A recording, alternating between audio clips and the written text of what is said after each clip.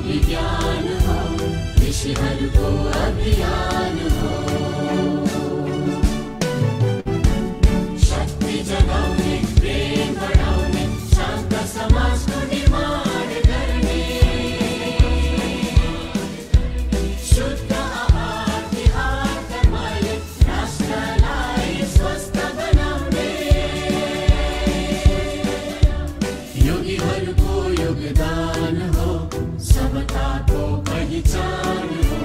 योगीहरूको योगदान हो, समताको पहिचान हो। योग भूमि यस धरतीमा एउटै आवाज गुन्जिरहो। योगमय बनोस् नेपाल, योगी बनुन् सबै नेपाली, योगी बनुन् सबै नेपाली। ओम विश्वानि देव सवितर्दुरितानि पराशुव, यद्भद्रं तन्नाशुव।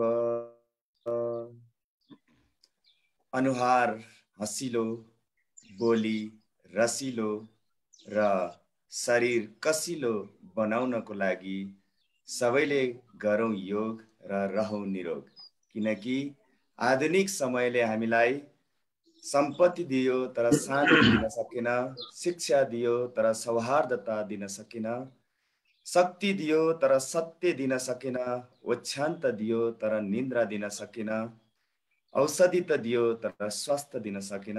त्यसैले हामी सबै थोक पाएर पनि दुखी हुन्छौँ।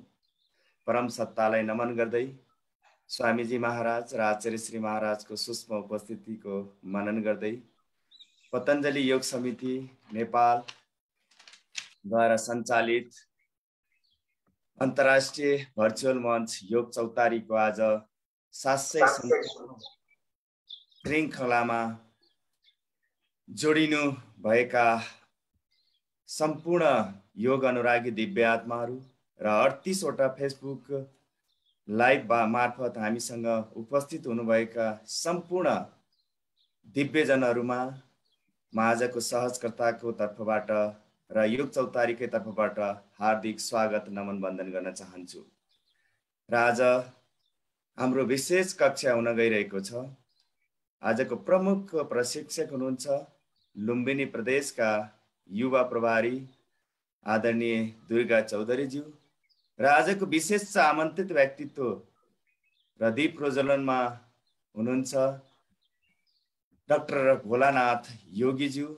यहाँहरू सम्पूर्णलाई यो ब्रह्म मुहूर्तको समयमा स्वागत र नमन गर्न चाहन्छु। त्यस्तै गरी यस योग चौतारीका संयोजक आदरणीय गुरु लवराज भट्ट गुरुलाई आजको विशेष यो बिहानी सत्रमा स्वागत गर्न चाहन्छु। त्यसै गरी पतञ्जलि योग समिति नेपालको केन्द्रदेखि साधना केन्द्रसम्मका सम्पूर्ण पदाधिकारी गुरुजनहरूलाई पनि स्वागत नमन गर्दै यस कार्यक्रममा आजको प्रविधिमा रहनुभएका र आजका मुख्य व्यवस्थापक धर्मराज गुरु लगायत सम्पूर्ण टिमहरू अनि सातै दिनका व्यवस्थापक टिमलाई पनि म स्वागत र नमन गर्दै सम्पूर्ण दिव्य आत्माहरूलाई नमन गर्न चाहन्छु।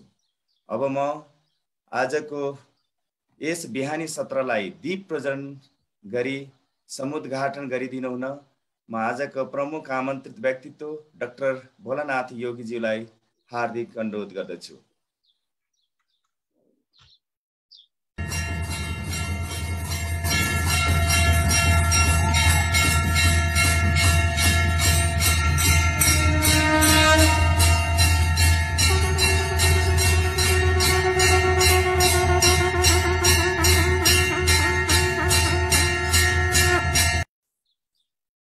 धन्यवाद प्रविधिमा रहनुभएको मित्रहरूलाई। मिठो म्युजिक बजाइदिनु भयो र डाक्टर भोलानाथ योगीज्यूले दीप प्रज्वलन गरिदिनु भयो। अब भने आजको विशेष क्लास जो रोग विशेष क्लास रहने गर्छ हरेक बिहिबार र आज त्यस्तो क्लास हुन गइरहेको छ। जो मोटोपनले सबैलाई सताइरहेको अवस्था र थाइरोइडले सताइरहेको अवस्थामा आज दुर्गा चौधरी गुरुले हामीलाई यो रोगबाट कसरी बच्ने, लाग्न नदिन हामीले के गर्ने, यी यस्ता कुराहरू हामीलाई आज सिकाउनु हुने छ र उहाँ प्रत्यक्ष रूपमा पनि नेपालगञ्जको वाटर पार्कबाट पनि हामीलाई प्रत्यक्ष रूपमा फिजिकल रूपमा उपस्थित भएर उहाँको पछाडि हामी थुप्रै योग साधक साधिकाहरू देख्न सक्छौँ। उहाँले प्रत्यक्ष रूपमा हामीलाई त्यहाँबाट पनि गराइराख्नु भएको छ। यहाँलाई स्वागत र नमन गर्दै बीचमा हामी भस्त्रिका प्राणायामको पश्चात डाक्टर भोलानाथ योगी गुरुको आफ्नो शुभ वाणीहरू, शुभ भावहरू पनि सुन्नेछौँ लगभग आधा घण्टाको।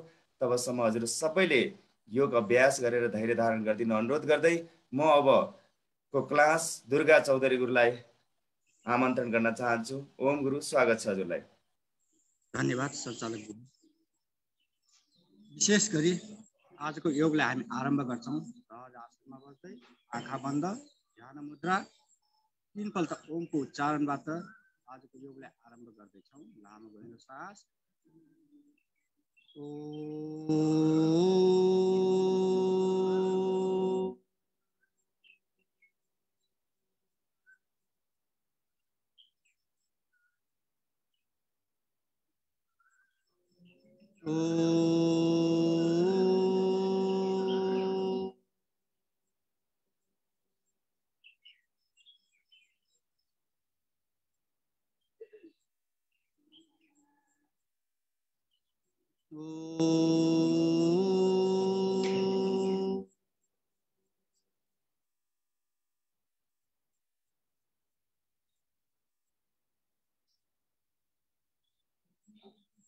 ओम भूर्भुवः स्वः तत्सवितुर्वरेण्यं भर्गो देवस्य धीमहि धियो यो नः प्रचोदयात्। ओम त्र्यंबकं यजामहे सुगंधिं पुष्टिवर्धनम् उर्वारुकमिव बन्धनात् मृत्युर्मुक्षेमामृतात्।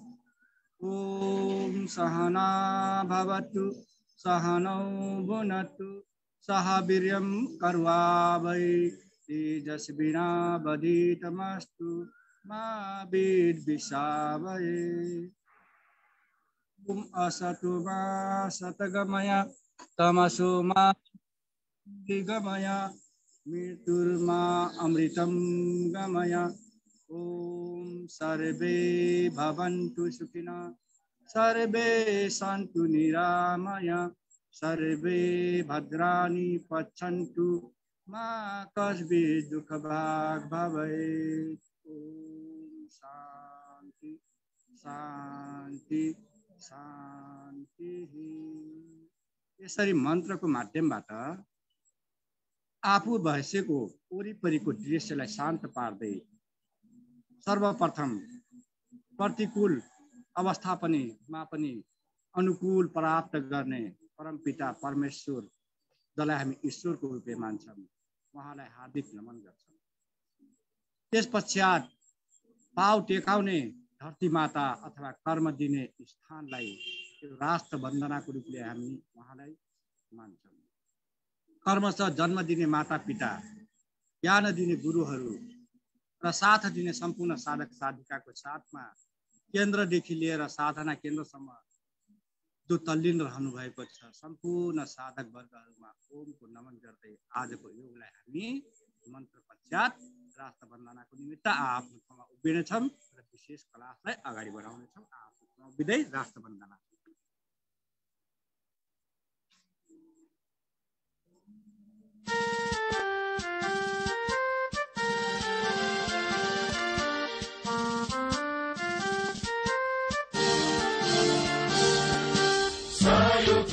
फुलका हामी एउटै माला नेपाली सार्वभौम भई फैलिएका मेची महाकाली। सायो थुङ्गा फुलका हामी एउटै माला नेपाली सार्वभौम भई फैलिएका मेची महाकाली।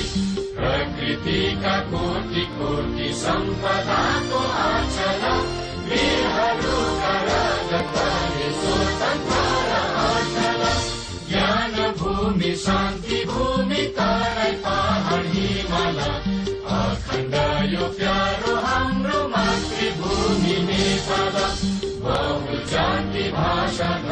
संस्कृति छ विशाल अग्रगामी राष्ट्र हाम्रो जय जय नेपाल। नेपाल आमाको जय।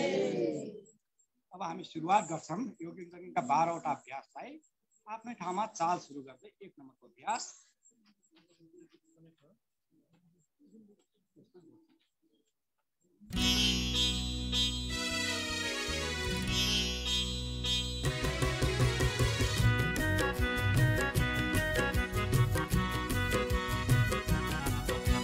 गाउँछ गीत नेपाली ज्योतिको पंख उचाले, गाउँछ गीत नेपाली ज्योतिको पंख उचाले।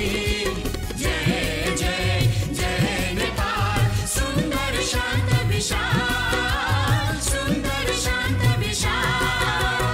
गाउँछ गीत नेपाली ज्योतिको पंख उचाले, गाउँछ गीत नेपाली ज्योतिको पंख उचाले।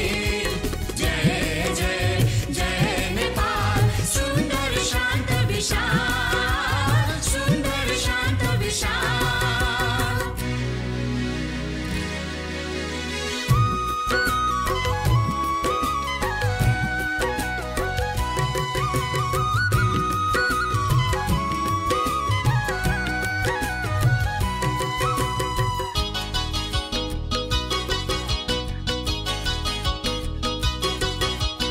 गण्डकी कोशी कर्णाली मेची र महाकाली, लेकर बेसी बिउझाउँछन् लहर लाखौँ चाली। हिमाल चुली बोलाउँछ पहिलो झुल्का निकाली, सगरमाथा शिखरमा पुग्दछ पहिले नेपाली।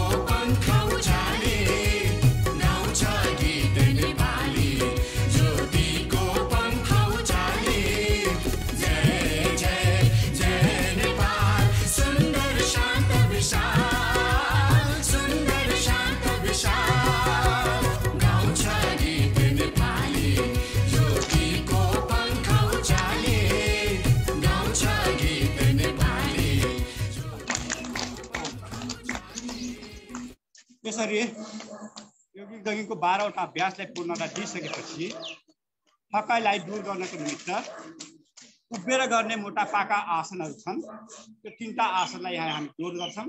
त्यसपश्चात अरू आसनहरू क्रमशः अगाडि बढ्ने नै छ। र 3टा आसन मध्ये पहिलो छ तिर्यक आसन। थकाइलाई कम गर्दै आफ्नो शारीरिक अवस्था अनुसार जति सकिन्छ जाने कोसिस गर्नु। दाहिनेतिर गएर 1 2 3 4 5 रोकिराख्नु। 6 7 8 9 10 11 12 13 14 15 16 17 18 19 20 21 22 23 24 25 26 27 28 29 30। अब अर्कोतिर विपरीत 1 2 3 4 5 6 7 8 9 10 11 12 13 14 15 16 17 18 19 20 21 22 23 24 25 26 27 28 29 30। यसलाई तीव्र गतिका साथ 1 2 3 4 5 6 7 8 9 10 11 12 13 14 15 16 17 18 गर्दै जानु। 19 हेरेर पाइँदैन, गरेर पाइन्छ। 20 21 22 23 24 25 26 27 28 29 30। दोस्रो नम्बरको आसन त्रिकोण आसन। हाइलाइट पनि जता जता राम्रोसित गर्नु होला। ल सास लिँदै 1 2 3 4 5 6 7 8 रोकिराख्नु। 9 10 11 12 13 14 15 16 17 18 19 20 21 22 23 24 25 26 27 28 29 30। ल अर्कोतिर 1 2 3 4 5 6 7 8 9 10 11 12 13 14 15 16 17 18 19 20 21 22 23 24 25 26 27 28 29 30। यसलाई तीव्र गतिका साथ 30 पल्ट। 1 2 3 4 5 6 7 8 9 10 11 12 13 14 15 16 17 एडमिट गरिदिनु होला, धेरै बेर भयो। 18 19 20 21 22 23 24 25 26 27 28 29 30। त्यसपश्चात अब आउँछौँ कोण आसन, त्रिकोण आसन पछि अब कोण आसन। हातलाई सिधा, अर्को हातको खुट्टा जुन हात माथि त्यसै 30 सेकेन्ड रोक्नु। 1 2 3 4 5 6 7 8 9 10 11 12 13 14 15 16 17 18 19 20 21 22 23 24 25 26 27 28 29 30। यही छ। अर्कोतिरबाट ल फेरि 1 2 3 4 5 6 7 8 9 10 11 12 13 14 15 16 18, 19, 20, 21, 22, 23, 24, 25, 26, 27, 28, 30 के साथ 1 2 3 4 5 6 7 8 9 10 11 12 13 14 15 16 17 18 19 20 21 22 23 24 25 26 27 28 29 30 साइडको बोसो कम भइसकेपछि अब पेट अगाडि उठेको लागि कम गर्नको निमित्त सास लिँदै हातमाथि सास छोड्दै 30 सेकेन्ड रोक्नु 1 2 3 4 5 6 7 8 9 10 11 12 13 14 15 16 17 18 19 20 21 22 23 24 26 27 28 29 30 फिर सास लिँदै माथि 30 पल्ट 1 तीव्र गतिका साथ 2 आफ्नो शारीरिक क्षमता अनुसार 3 दाउरा छिर्नु 4 अगाडि केही चिज आछ भने हान्नु 5 6 7 8 9 10 11 12 13 14 15 16 17 18 19 20 21 22 23 24 25 26 27 28 29 यसरी उभिएर गर्ने 4 आसनलाई मोटापाको गरिसकेपछि समय र अनुसार मोटापा व्यक्तिले सूर्य नमस्कार गर्न सक्नुहुन्न।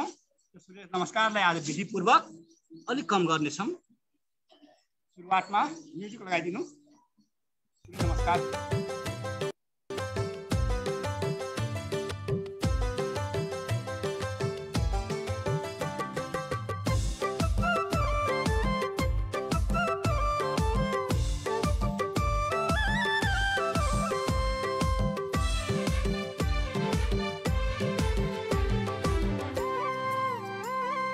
योग सृजना हो आदि शिव को, योग स्वस्थ प्राण को आधार हो।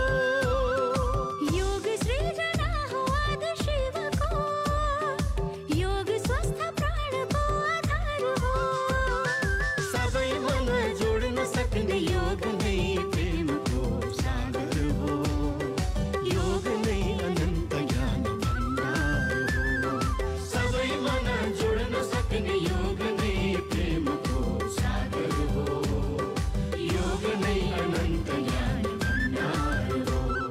योग सृजना हो आदि शिव को, योग स्वस्थ प्राण को आधार हो।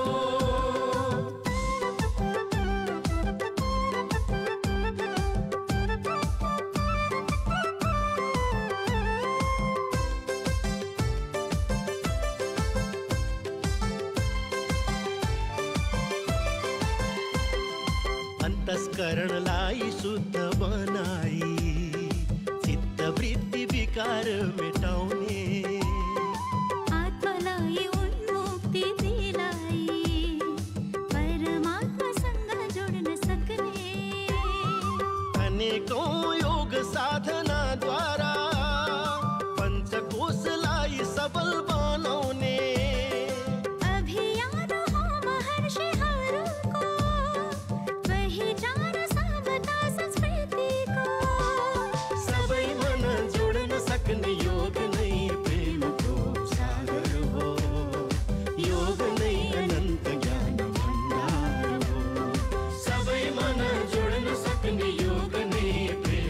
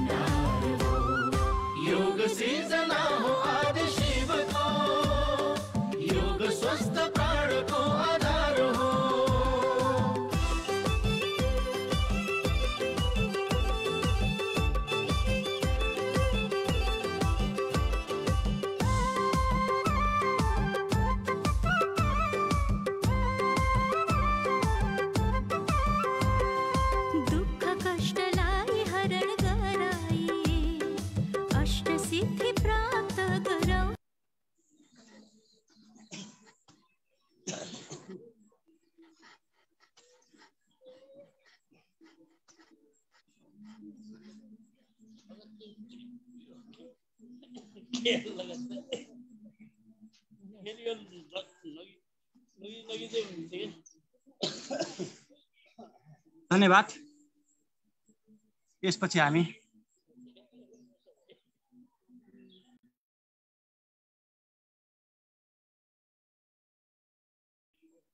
आसन र प्राणायामलाई साथसाथै अगाडि लाने क्रममा एक्सरसाइजको बिचमा जुन थकाइ अथवा जगिङको माध्यमबाट शरीरका अङ्ग प्रत्यङ्गहरू खुलिसके पश्चात उठेर गर्ने 4वटा आसनलाई हामी निरन्तरता दियौँ।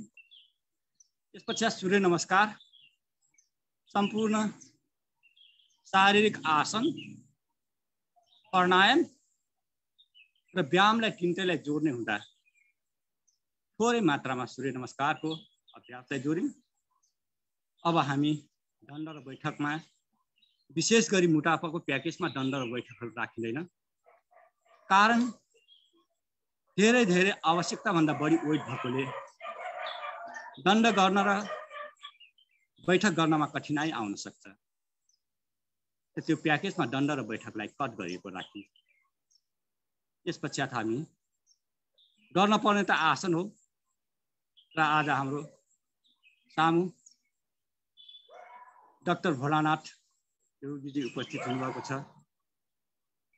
उहाँ प्रमुख आफ्ना दिव्य बाणीहरू र अमृतमय वचनहरूका साथ आजको योगलाई भव्यताका सामु पनि सम्पूर्णलाई ऊर्जाशील बाणीको माध्यमबाट योगलाई एक प्रकारको शक्ति प्रज्वलित गर्नुहुनेछ।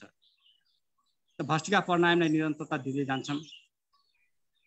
विशेष गरी सधैँभरि योगमा जोडिरहेकोले गर्दा यसको विधि, अवधि, यसबाट हुने शारीरिक कठिनाइ र यसबाट शरीरमा पर्ने प्रभावलाई आफूले महसुस गर्दै अबका उहाँका अमृत बाणीहरू निरन्तर हामी सुन्ने नै छौँ। उहाँले दिएका बाणीहरूलाई मधुरताका साथ, मिठासका साथ हामीले आत्मसात गर्दै श्रवण गर्नेछौँ भन्दै अबका सम्पूर्ण सांकेतिक रूपले हामीले प्राणायामहरू, आसनहरू, सूक्ष्म व्यायामहरू निरन्तर गरिराख्नेछौँ। बाणी चाहिँ उहाँकै हुनेछ। यसैले गर्दा सञ्चालकमा रहनुभएका हाम्रा आदरणीय गुरुहरू यसलाई फलो गरिदिनु होला भन्दै भस्त्रिका प्राणायाम निरन्तर अगाडि बढिराखोस्।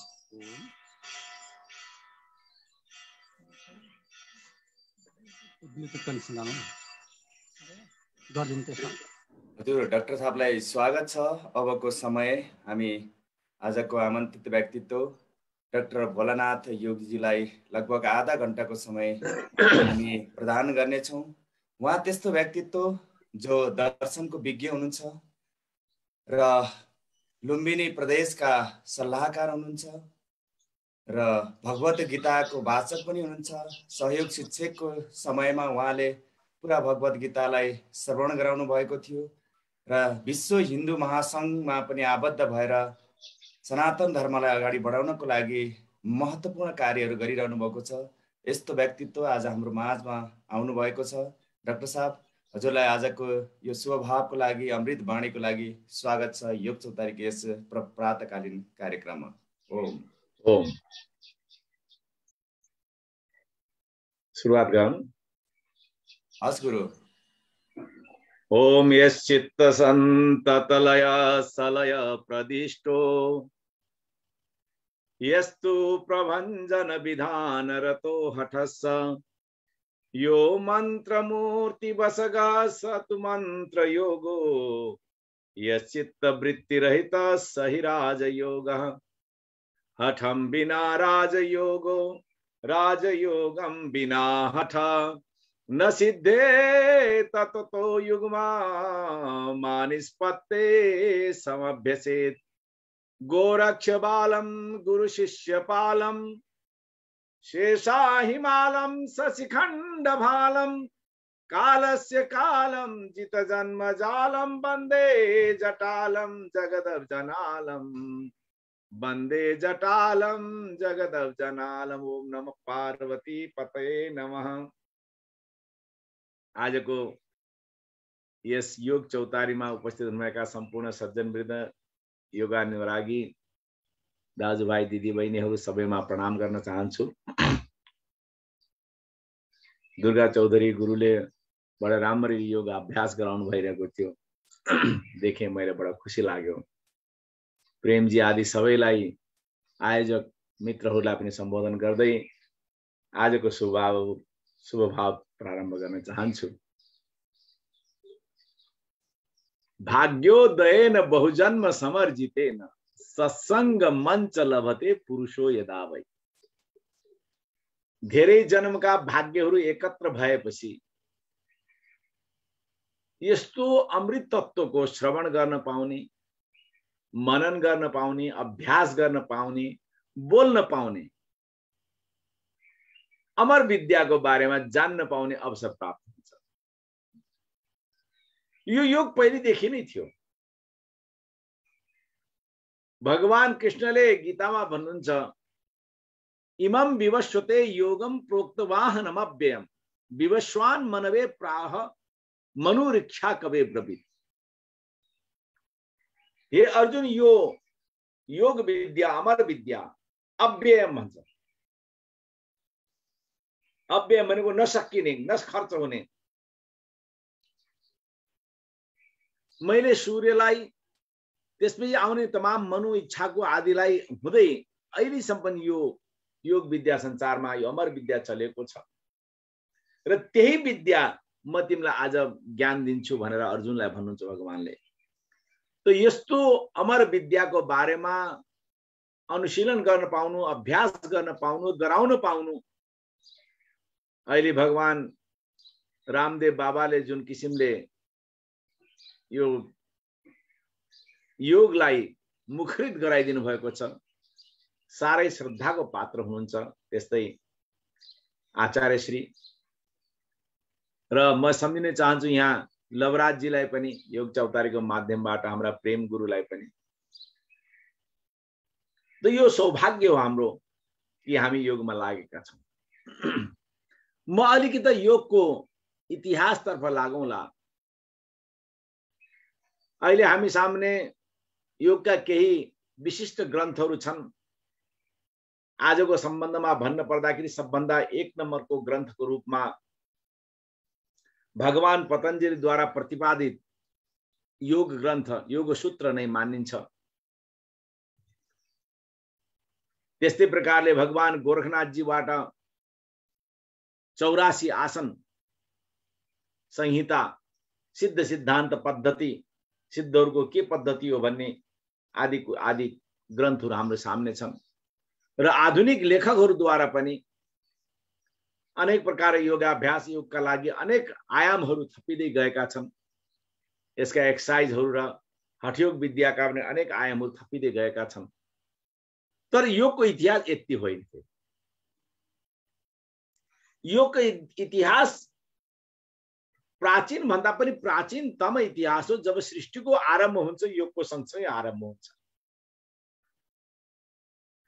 कथा रूपमा भन्नु पर्दाखेरि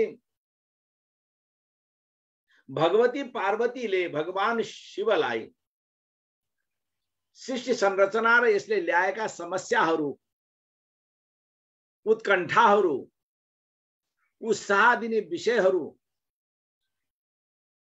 र यसले ल्याएको प्रगति र वैभवका बारेमा प्रश्नोत्तर गर्ने क्रममा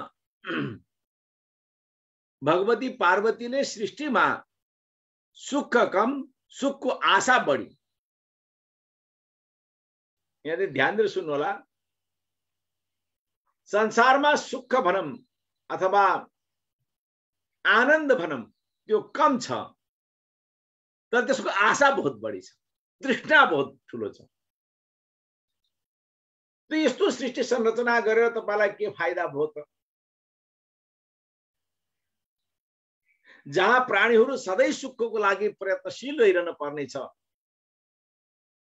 जहाँ सधैँ सङ्घर्ष गर्न पर्ने छ र जन्म मरणको जुन चक्कर छ यसबाट के साबित हुन्छ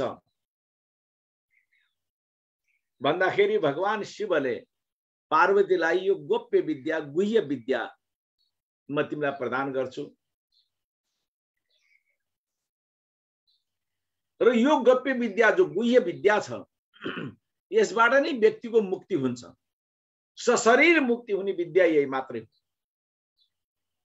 आत्मा मुक्तिको लागि अनेक दर्शनहरू बने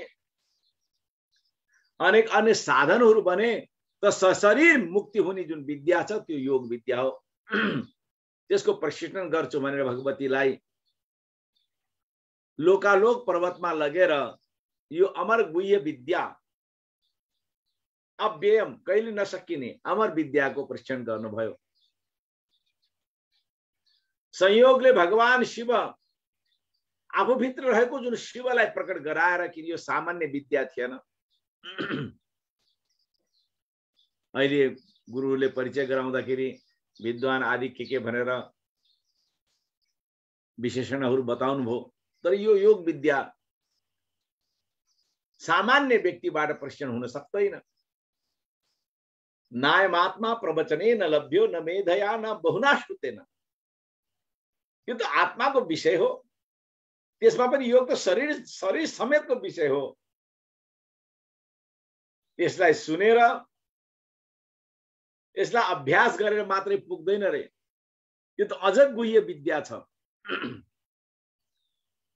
त त्यो गुह्य विद्यालाई प्रशिक्षण गर्नको लागि भगवान शिव भित्रको जुन योग ऊर्जा छ त्यो ऊर्जाबाट उहाँले चाहिँ नि पार्वतीलाई प्रशिक्षण गर्नुभयो उपदेश गर्नुभयो र त्यो उपदेश गर्ने क्रममा भगवान शिव योग निद्रा योग मुद्रामा जानुभयो दुर्भाग्यवश भनौं ईश्वर इच्छा भगवती पार्वती योग निद्रामा जानु र जो भगवान शिवले योगको प्रशिक्षण गर्नुभयो त्यही प्रशिक्षण नै संसारमा योग रूपमा आएको छ यो रूपमा आएको छ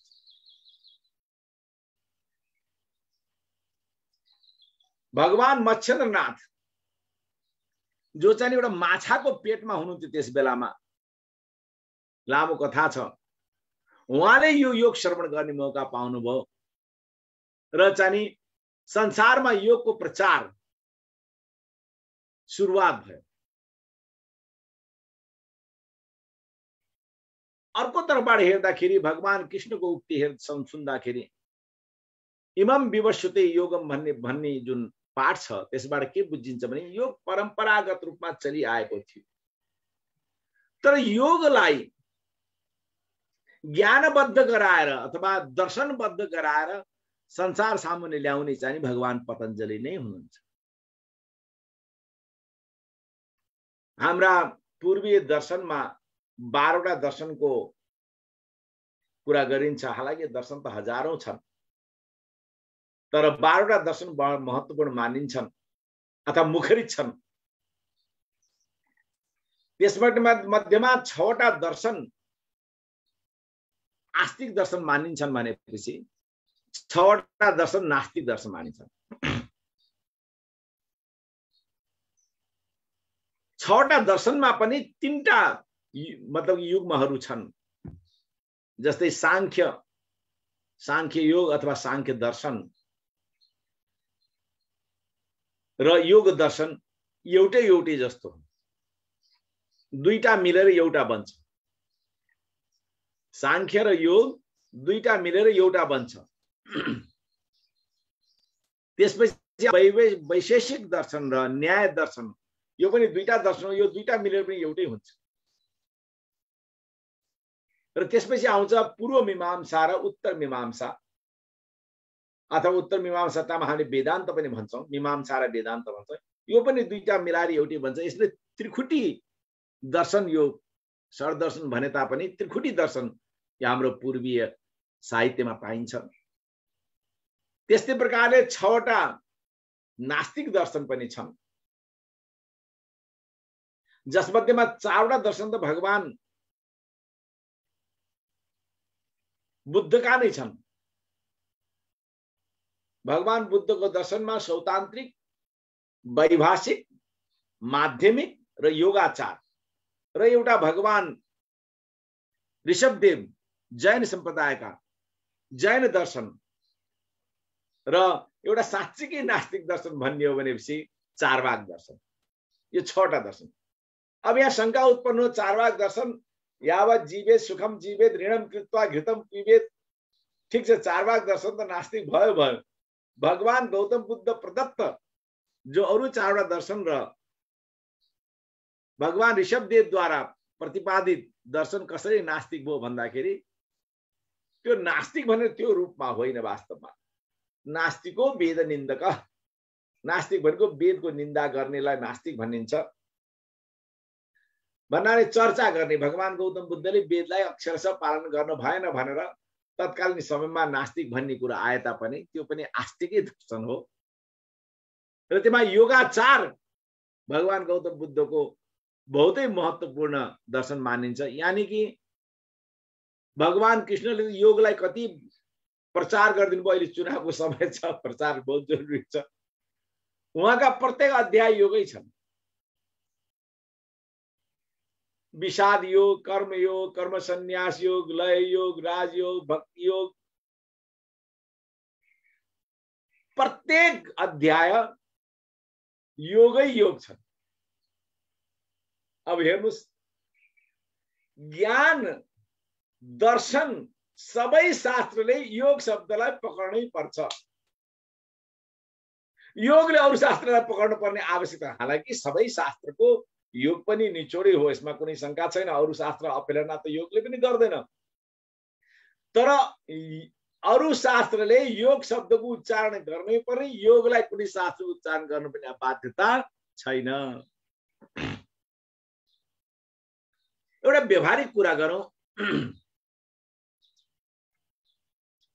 गीताको पहिलो अध्यायलाई हामीले विषाद योग भन्छौँ। विषाद भनेको कष्ट, दुःख, समस्या, descending. How come it comes like yoga? बुझ्नु पर्ने कुरा छ। विषाद भइसकेपछि how it can be yoga? किन भनेपछि त्यो विषाद भित्र पनि जनकल्याणको भावना छ। त्यो अर्जुनलाई जुन विषाद भएको छ त्यो जनकल्याणको भावनाले भएको छ। उनले मार्न चाहँदैनन्।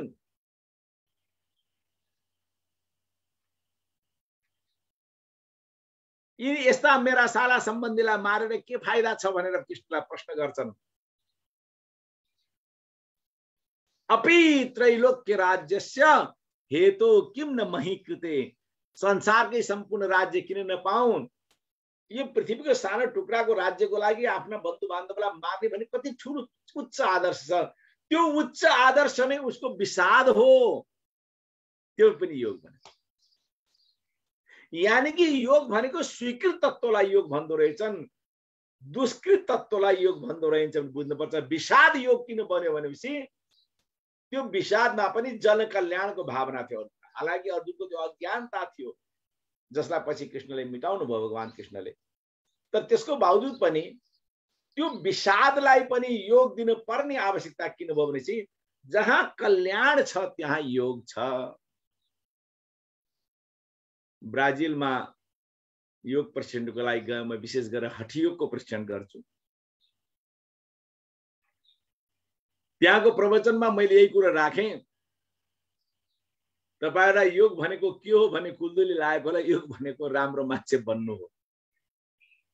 डाक्टर हुई भन्ने त्यहाँका सञ्चालकका छोरा थिए, के भन्छ के अरे बायोकेमिस्ट्री पीएचडी गरेका। उनी अचम्म माने योग भनेको त शारीरिक सुगठनलाई हामीले योग भनिराखेका थियौं। योग भनेको आसन प्राणायाम गर्न सक्ने क्षमतावाला योग भनेका छौं। योग भनेको यिनी सबै ग्रन्थहरू पढिसकेका विद्वत्ता हासिल गर्नलाई योग भनेका छौं। योग भनेको राम्रो मान्छे बन्ने पहिलोचोटि तपाईले भन्नु मलाई अचम्म लाग्यो। तपाईँ भाइ चिन्ता मैले एकपटक यस्तै कुरा गर्नुभएको थियो। त्यसै बेला हामीलाई अचम्म लागेको थियो। मैले भने योग भनेको महसुस गर्ने कुरा हो। त्यसपछि एउटा मेरो कार्यक्रम त्यहाँको हस्पिटलमा चाहिँ मेडिकल कलेजमा सबैले 1 छाक 2 छाक जति खाना लिएर आऊ, गरिबलाई बाँडौला ल्याए मान्छे। अचम्म लाग्यो पहिलो पटक योगमा कसैले यस्तो गरेको भने। र संयोगवश मलाई त्यो भाव महसुस भयो कि समत्वम योग उच्यते, समत्वको भाव योग हो। योगी व्यक्ति घमण्डी, अहंकारी, दम्भी, म त योग गर्छु, बिहानै उठेर योग गर्छु,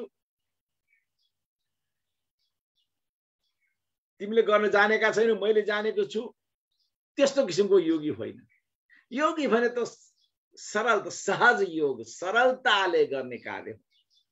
जति योग गर्दै गयो उति सरल हुँदै गयो, उति तरल हुँदै गयो, तब योग भने। अन्यथा योग पनि एउटा भोगको साधन हो।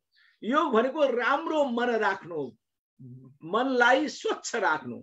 जीवहा स्वभावतो दुष्टा। भगवान अत्रिले भन्नुहुन्छ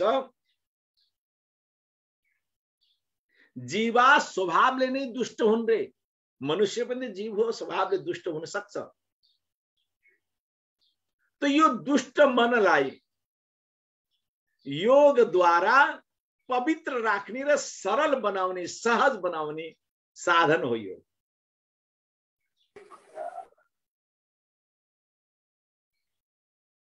सहज योग। हेर्नुस्, योगका 4वटा सूत्र बडा महत्त्वपूर्ण मानिन्छन्। योग कर्मसु कौशलम, 2टा सूत्र गीताका। एउटा सूत्र भगवान पतञ्जलि द्वारा प्रदत्त र एउटा भगवान गोरखनाथ जी द्वारा प्रदत्त। अरु पनि छन् सूत्रहरू, तर यो 4वटा सूत्रको हल्का व्याख्या गरौं।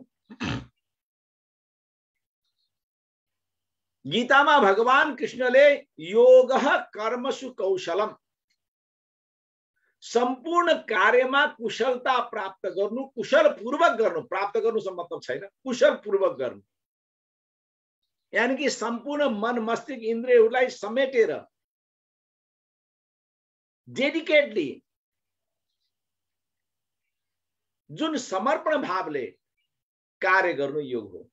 हे अर्जुन, तिमी अहिले युद्धको मैदानमा छौ, क्षेत्रीका छोरा हौ, राजधर्म पालन गर।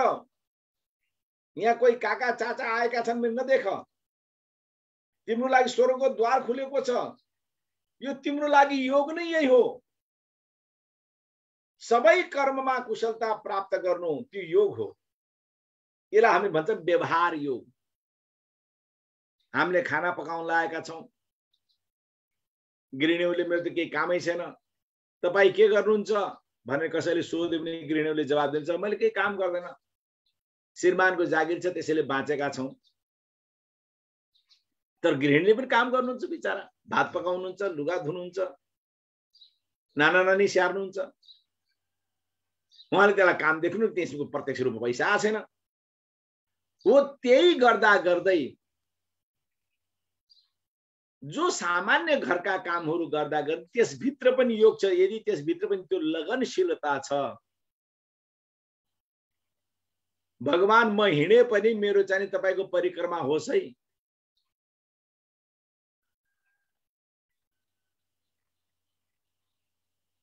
मैले जे बोले पनि मेरो वाणी तपाईको गुणगान होस् है भनेर भनेको जस्तै हरेक कुरामा कुशलता पूर्वक गर्नु, परफेक्टली कार्य गर्नु नै योग। योगको एउटा व्यवहारिक रूप चाहिँ भगवान कृष्णले त्यहाँ दिनुभएको छ। त्यसपछि अर्को एउटा सूत्र आउँछ, समत्वम योग मुच्यते। समत्वको भाव। योग भनेको संसारबाट विरक्त भएर एक्लै भएर बस्ने होइन, अछट्टै देखिने पनि होइन। म योगी भइहाले, मेरोमा यति गुण छ, म एकचोटि हरिद्वार पुगेँ, यसो गरेँ, योगका ठुला ठुला कन्फरेन्सहरू अटेन्ड गरेको छु, अगडम बगडम, कुनै प्रकारले दम्भ यदि आउँछ मनमा भनेपछि त्यो योगी होइन। चित्त प्रज्ञस्य का भाषा, अर्जुनले सोध्छन् त्यो स्थितप्रज्ञ व्यक्तिको कस्तो भाषा हुन्छ, कस्तो समाधि गर्छ, कस्तो बोल्छ, कस्तो खान्छ, कस्तो हिँड्छ, के गर्छ त्यो बताउनुस्। सूक्ष्म सरलता जो छ त्यो योग, समत्वको भाव, सबै हामी एउटै हौं भन्ने जुन भाव छ त्यो योग, समत्वम योग उच्यते। तेस्रो सूत्र भगवान पतञ्जलिले हार्ड एन्ड फास्ट सूत्र, किन मान्छे कामज हो, उसका अनेक प्रकारका तृष्णाहरू छन्, अनेक प्रकारका वासनाहरू छन्। साधु यहाँसम्म कि साधुहरूका वासना छ। हाम्रा जस्ता गृहस्थ जस्ता घर घरेडी बनाउने, गाडी मोटरका वासना नहोलान्, तर उनको पनि वासना छ। मैं जानू हरि दूर है, हरि है हृदय माही, आड़ी टाटी कपट की तासों दी सतनाही। कबीरले भन्नुहुन्छ मैले सोच्छु कि हरि त टाढा हुनुहुन्छ, तर हरि त हृदयमा नै हुनुहुन्छ। आडी टाटी कपट की तासों दी सतनाही, तर कपटको टाटी लागेको छ, त्यो देखिँदैन। साधु महात्मा छन्, कपटको टाटी के भने यो त गृहस्थमा फसेको, जन्जालमा फसेको मूड हो, म त साधु हुँ। यसले गीता अध्ययन गरेको छैन, मैं त गीता कण्ठस्थ गरेको छु। यसलाई शास्त्र बारेमा जानकारी छैन, मलाई त जानकारी छ। आत्मा के हो, परमात्मा के हो, I know things. These guys know where to go, know where to go. भन्ने उसभित्र जुन अहम छ, आपा आपा मीटे हरि मिले, हरि मीटे सब जाए, अकथ कहानी प्रेम की कोई नहीं पति आए। त्यो आपा जो छ, घमण्ड जो छ, त्यो जबसम्म मिल्दैन तबसम्म हरि प्राप्त हुँदैन। जबसम्म हरि मिट्दैन, हरि पनि एउटा वासना हो, तब बल्ल सत्यको प्राप्ति हुन्छ। यस्तो संसारको जन्जालमा वासनामा फसेको प्राणीलाई योगद्वारा शुद्धि गर्न सामान्य चान्चुने कुरा थिएन। त्यो हुनाले भगवान पतञ्जलि योगको लागि एकदम हार्ड एन्ड फास्ट रुल बनाइदिनु भयो। त्यो भन्दा एक लाइन अगाडि पछाडि हुँदैन। यही गरे मात्र हुन्छ भने योग चित्त वृत्ति निरोध, चित्त वृत्ति निरोध योग। चित्तको वृत्तिलाई काट्न सक्यो, निरोध गर्न सक्यो, रोक्न सक्यो, छेक्न सक्यो, थुन्न सक्यो भने मात्र योगी बन्यो, अन्यथा योगी होइनौ।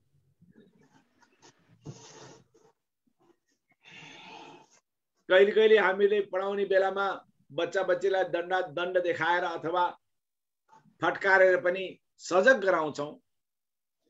त भगवान पतञ्जलिले योगमा सरलता हुँदा हुँदै पनि फास्ट रुल बनाइदिनु, निरोध। चित्तको वृत्तिलाई रोक नै, काट नै, अन्यथा योगी बन्न सक्दैन। त यहाँ महत्त्वपूर्ण कुरा के छ भनेपछि योगी बन्नको लागि चान्चुने कुरा छैन। हो, शरीरम आद्यम खलु धर्म साधनम, शरीर नै धर्म गर्ने अथवा संसारमा व्यवहारिक हुने पहिलो साधन भएको हुनाले शरीरको लागि योग आसनहरू हामीले जान्न पर्छ।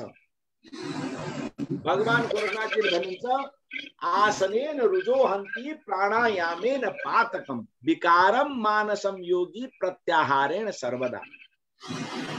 आसन द्वारा रोग हरण हुन्छ। रुजोहन्ति प्राणायामेन पातकम, प्राणायाम द्वारा पातकताको नाश।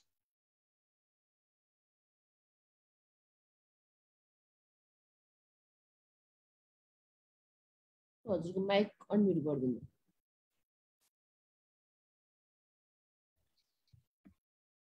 आसनेन रुजोहन्ति प्राणायामेन पातकम विकारम मानसम योगी प्रत्याहारेण सर्वदा।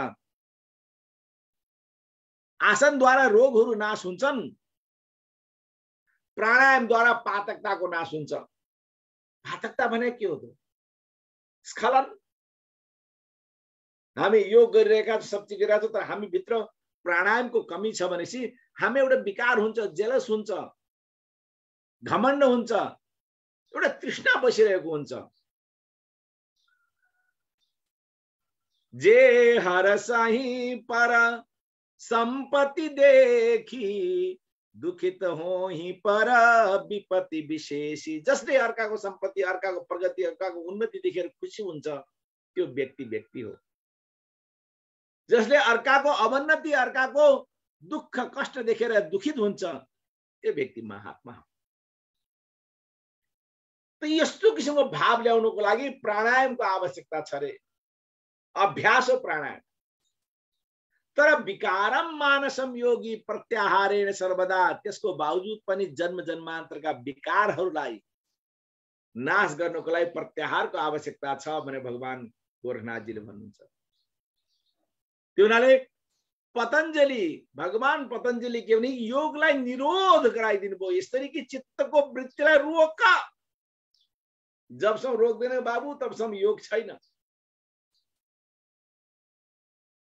यो तेस्रो सूत्रको बारे मैले चर्चा गरेँ। चौथो सूत्र भगवान गोरखनाथजीले दिनुभएको छ, संयोगम योग मिथ्याहु जीवात्मा परमात्मनो। संयोग नै योग हो रे। कसको बीचमा संयोग भनेपछि जीवात्मा र परमात्माको बीचको जुन संयोग छ त्यो योग हो।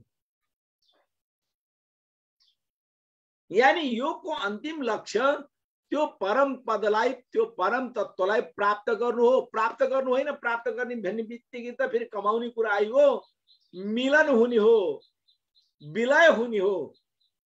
जस्तै प्रकारले क्षुद्र नदीहरू, साना नालाहरू चाहिँ दौडेर समुद्रमा मिल्नको लागि जान्छन्, समुद्रलाई प्राप्त गर्न जान्छन्, तर तिनी समुद्रलाई प्राप्त गर्छन् गर्दैनन्, तिनी त्यहाँ गएर विलय हुन्छन्। त्यही नै समुद्र नै बनिहाल्छन्। त्यो अवस्थाको लागि योग हो। यो संसारको अति प्राचीन र गुह्य विद्या जो हजुरले यसको अभ्यास गर्न पाउनु भएको छ। यहाँहरू सौभाग्यशाली हुनुहुन्छ। हामीले कहिले मौका परेपछि आगम र निगम विद्याका बारेमा हामीले चर्चा गर्नेछौँ। योग आगम विद्याको पाटो हो। यसबारे पनि हामीले कहिले चर्चा गर्नेछौँ। आजको समय सीमा समाप्त भएको हुनाले, आधा घण्टाको समय भएको हुनाले मैले आफ्ना वाणी यही विश्राम दिन चाहन्छु र समस्त श्रोतागण र यसका आयोजकज्यूहरूमा हार्दिक नमन र धन्यवाद ज्ञापन गर्दै आफ्ना वाणीलाई यही विश्राम दिन्छु। धन्यवाद। ओम नमः शिवाय। हजुर धेरै धेरै धन्यवाद डाक्टर साहब। अत्यन्त सान्दर्भिक कुराहरू, योग दर्शनको कुराहरू, योग के हो त भनेर पूर्ण जानकारी यहाँले छोटो समयमा हामीलाई अवगत गराउनु भयो। पक्कै पनि हामीलाई योगको इतिहासको बारेमा थाहा नहुन सक्छ। योग त गर्छौँ, योग गरेर पनि आफ्नो बानी व्यवहारहरू, आचरणहरूलाई हामीले बदल्न सकेका छैनौँ। पक्कै पनि हजुरको यो बाणीले, हजुरको यो शब्दहरूले हामीमा धेरै निखार आउनेछ र आफ्नो गलत बानी व्यवहारलाई छोड्ने प्रयत्न रहनेछ भन्दै अबको कार्यक्रम, अबको योग सत्रलाई म पुनः दुर्गा चौधरी गुरुलाई नै निम्त्याउन चाहन्छु। दुर्गा गुरु, हजुरलाई स्वागत छ। योग सत्रलाई अगाडि बढाइदिनु होला। अनम्युट गरिदिनु होला पहिला। हस् गुरुदेव। ओम। सूक्ष्म व्यायामको अन्तमा आइसकेका छौँ हामी।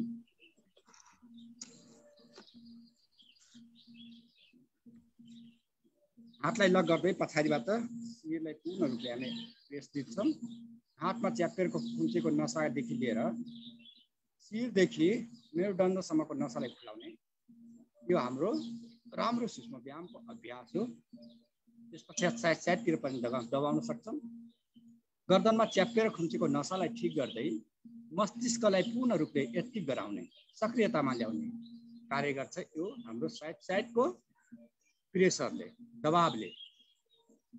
यस पश्चात अगाडितिर पनि राख्नु होला। यो आज्ञा चक्र जुन भन्छ 8वटा चक्र मध्येको पिल्ली लाउने, टीका लाउने ठाउँमा, आशीर्वाद प्राप्त गर्ने ठाउँमा प्रेसर पर्छ।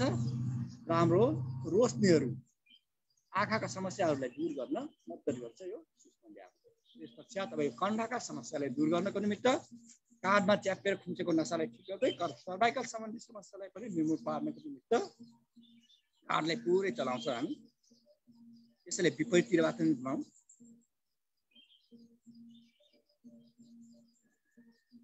दुर्गा गुरु कहीँ डिस्टर्ब आइरहेछ त, कहीँ त्यहाँनिर एक्स्ट्रा आवाज आइरहेछ हो मादल यताउति केहीको? पछाडितिरको भजन हो। ए भजन ठिक छ, अब त्यो त हामीले के गर्न सक्छौँ। हुन्छ अगाडि बढ्नुहोस्। सानो गर्नुको लागि साथ लिँदै दायाँबाट पछाडि, फेरि विपरीततिरबाट पुनः साथ लिँदै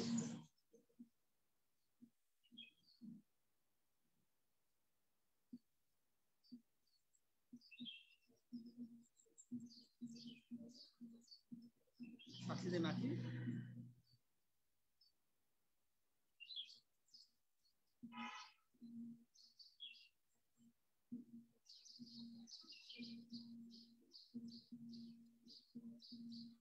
आँखालाई खुल्लै राखेर पुरै शिरलाई। म क्षमा चाहौँला, मेरो अर्को प्रोग्राम भएको हुनाले म निस्किनु पर्ने भयो। हुन्छ गुरुदेव। हस् डाक्टर साहब, हस् हजुरलाई फेरि पनि धेरै धेरै आभार र धन्यवाद दिन चाहन्छु योग चौतारी टिमकै तर्फबाट। फेरि पनि हाम्रो निमन्त्रणालाई स्वीकार गरेर योग चौतारीमा आउनको लागि हामी अनुरोध गर्छौँ र अपेक्षा पनि गर्नेछौँ। अत्यन्त सुन्दर क्लास भयो आजको। हस् धेरै धेरै धन्यवाद। हजुरको दिन शुभ रहोस्। हस् धन्यवाद।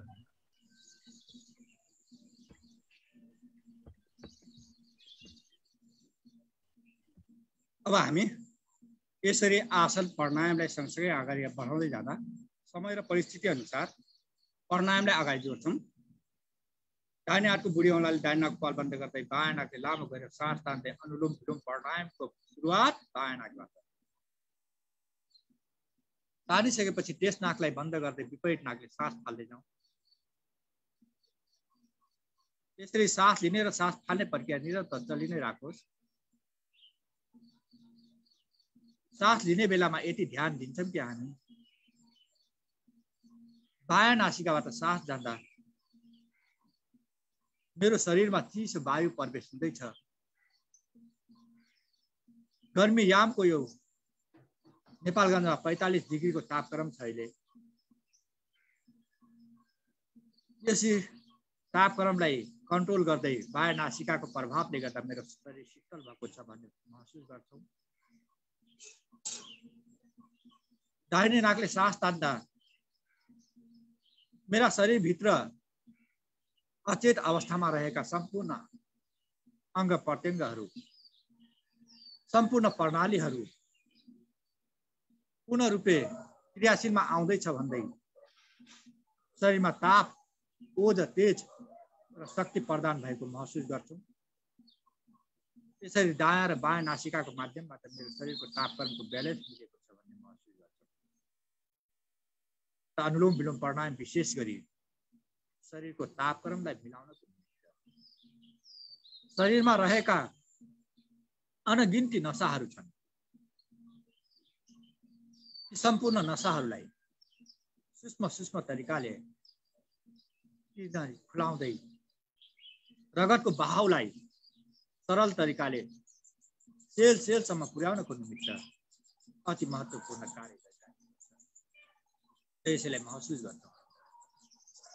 जसको प्रेसर हाई छ उहाँहरूले एकदम ध्यानपूर्वक आँखालाई बन्द गर्दै बायाँ नाकबाट गएको श्वासलाई हेर्दै जान्छ।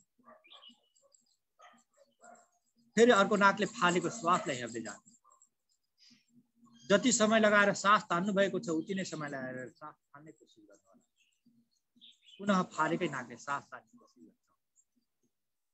ओहोर दोहोरको यो प्रक्रियाले गर्दा हाम्रा शरीरमा जहाँ ब्लकेज छ ती ब्लकेजहरू खुल्न थाल्छ।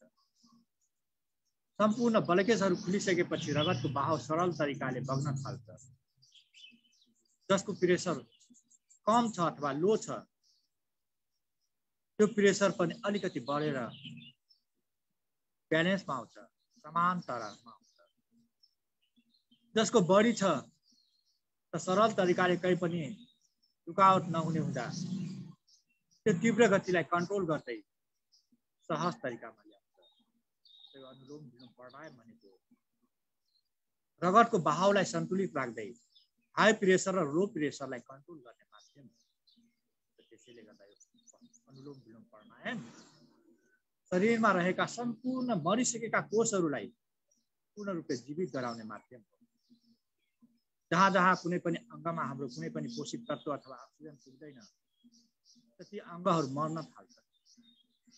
मरिसकेका कोषमा पुनः यसरी अनुलोम विलोम प्राणायामको माध्यमबाट नस नाडीलाई खुलाउँदै हामीबाट प्राप्त भएका अन्नबाट प्राप्त भएका यो प्रकृतिले दिएको अक्सिजन अन्न र शरीरबाट निर्मित भएका शब्द धातुहरूको माध्यमबाट शरीरको कोषमा तन्तु तन्तुमा हाम्रा सम्पूर्ण तत्त्वहरू पुग्न थाल्छ।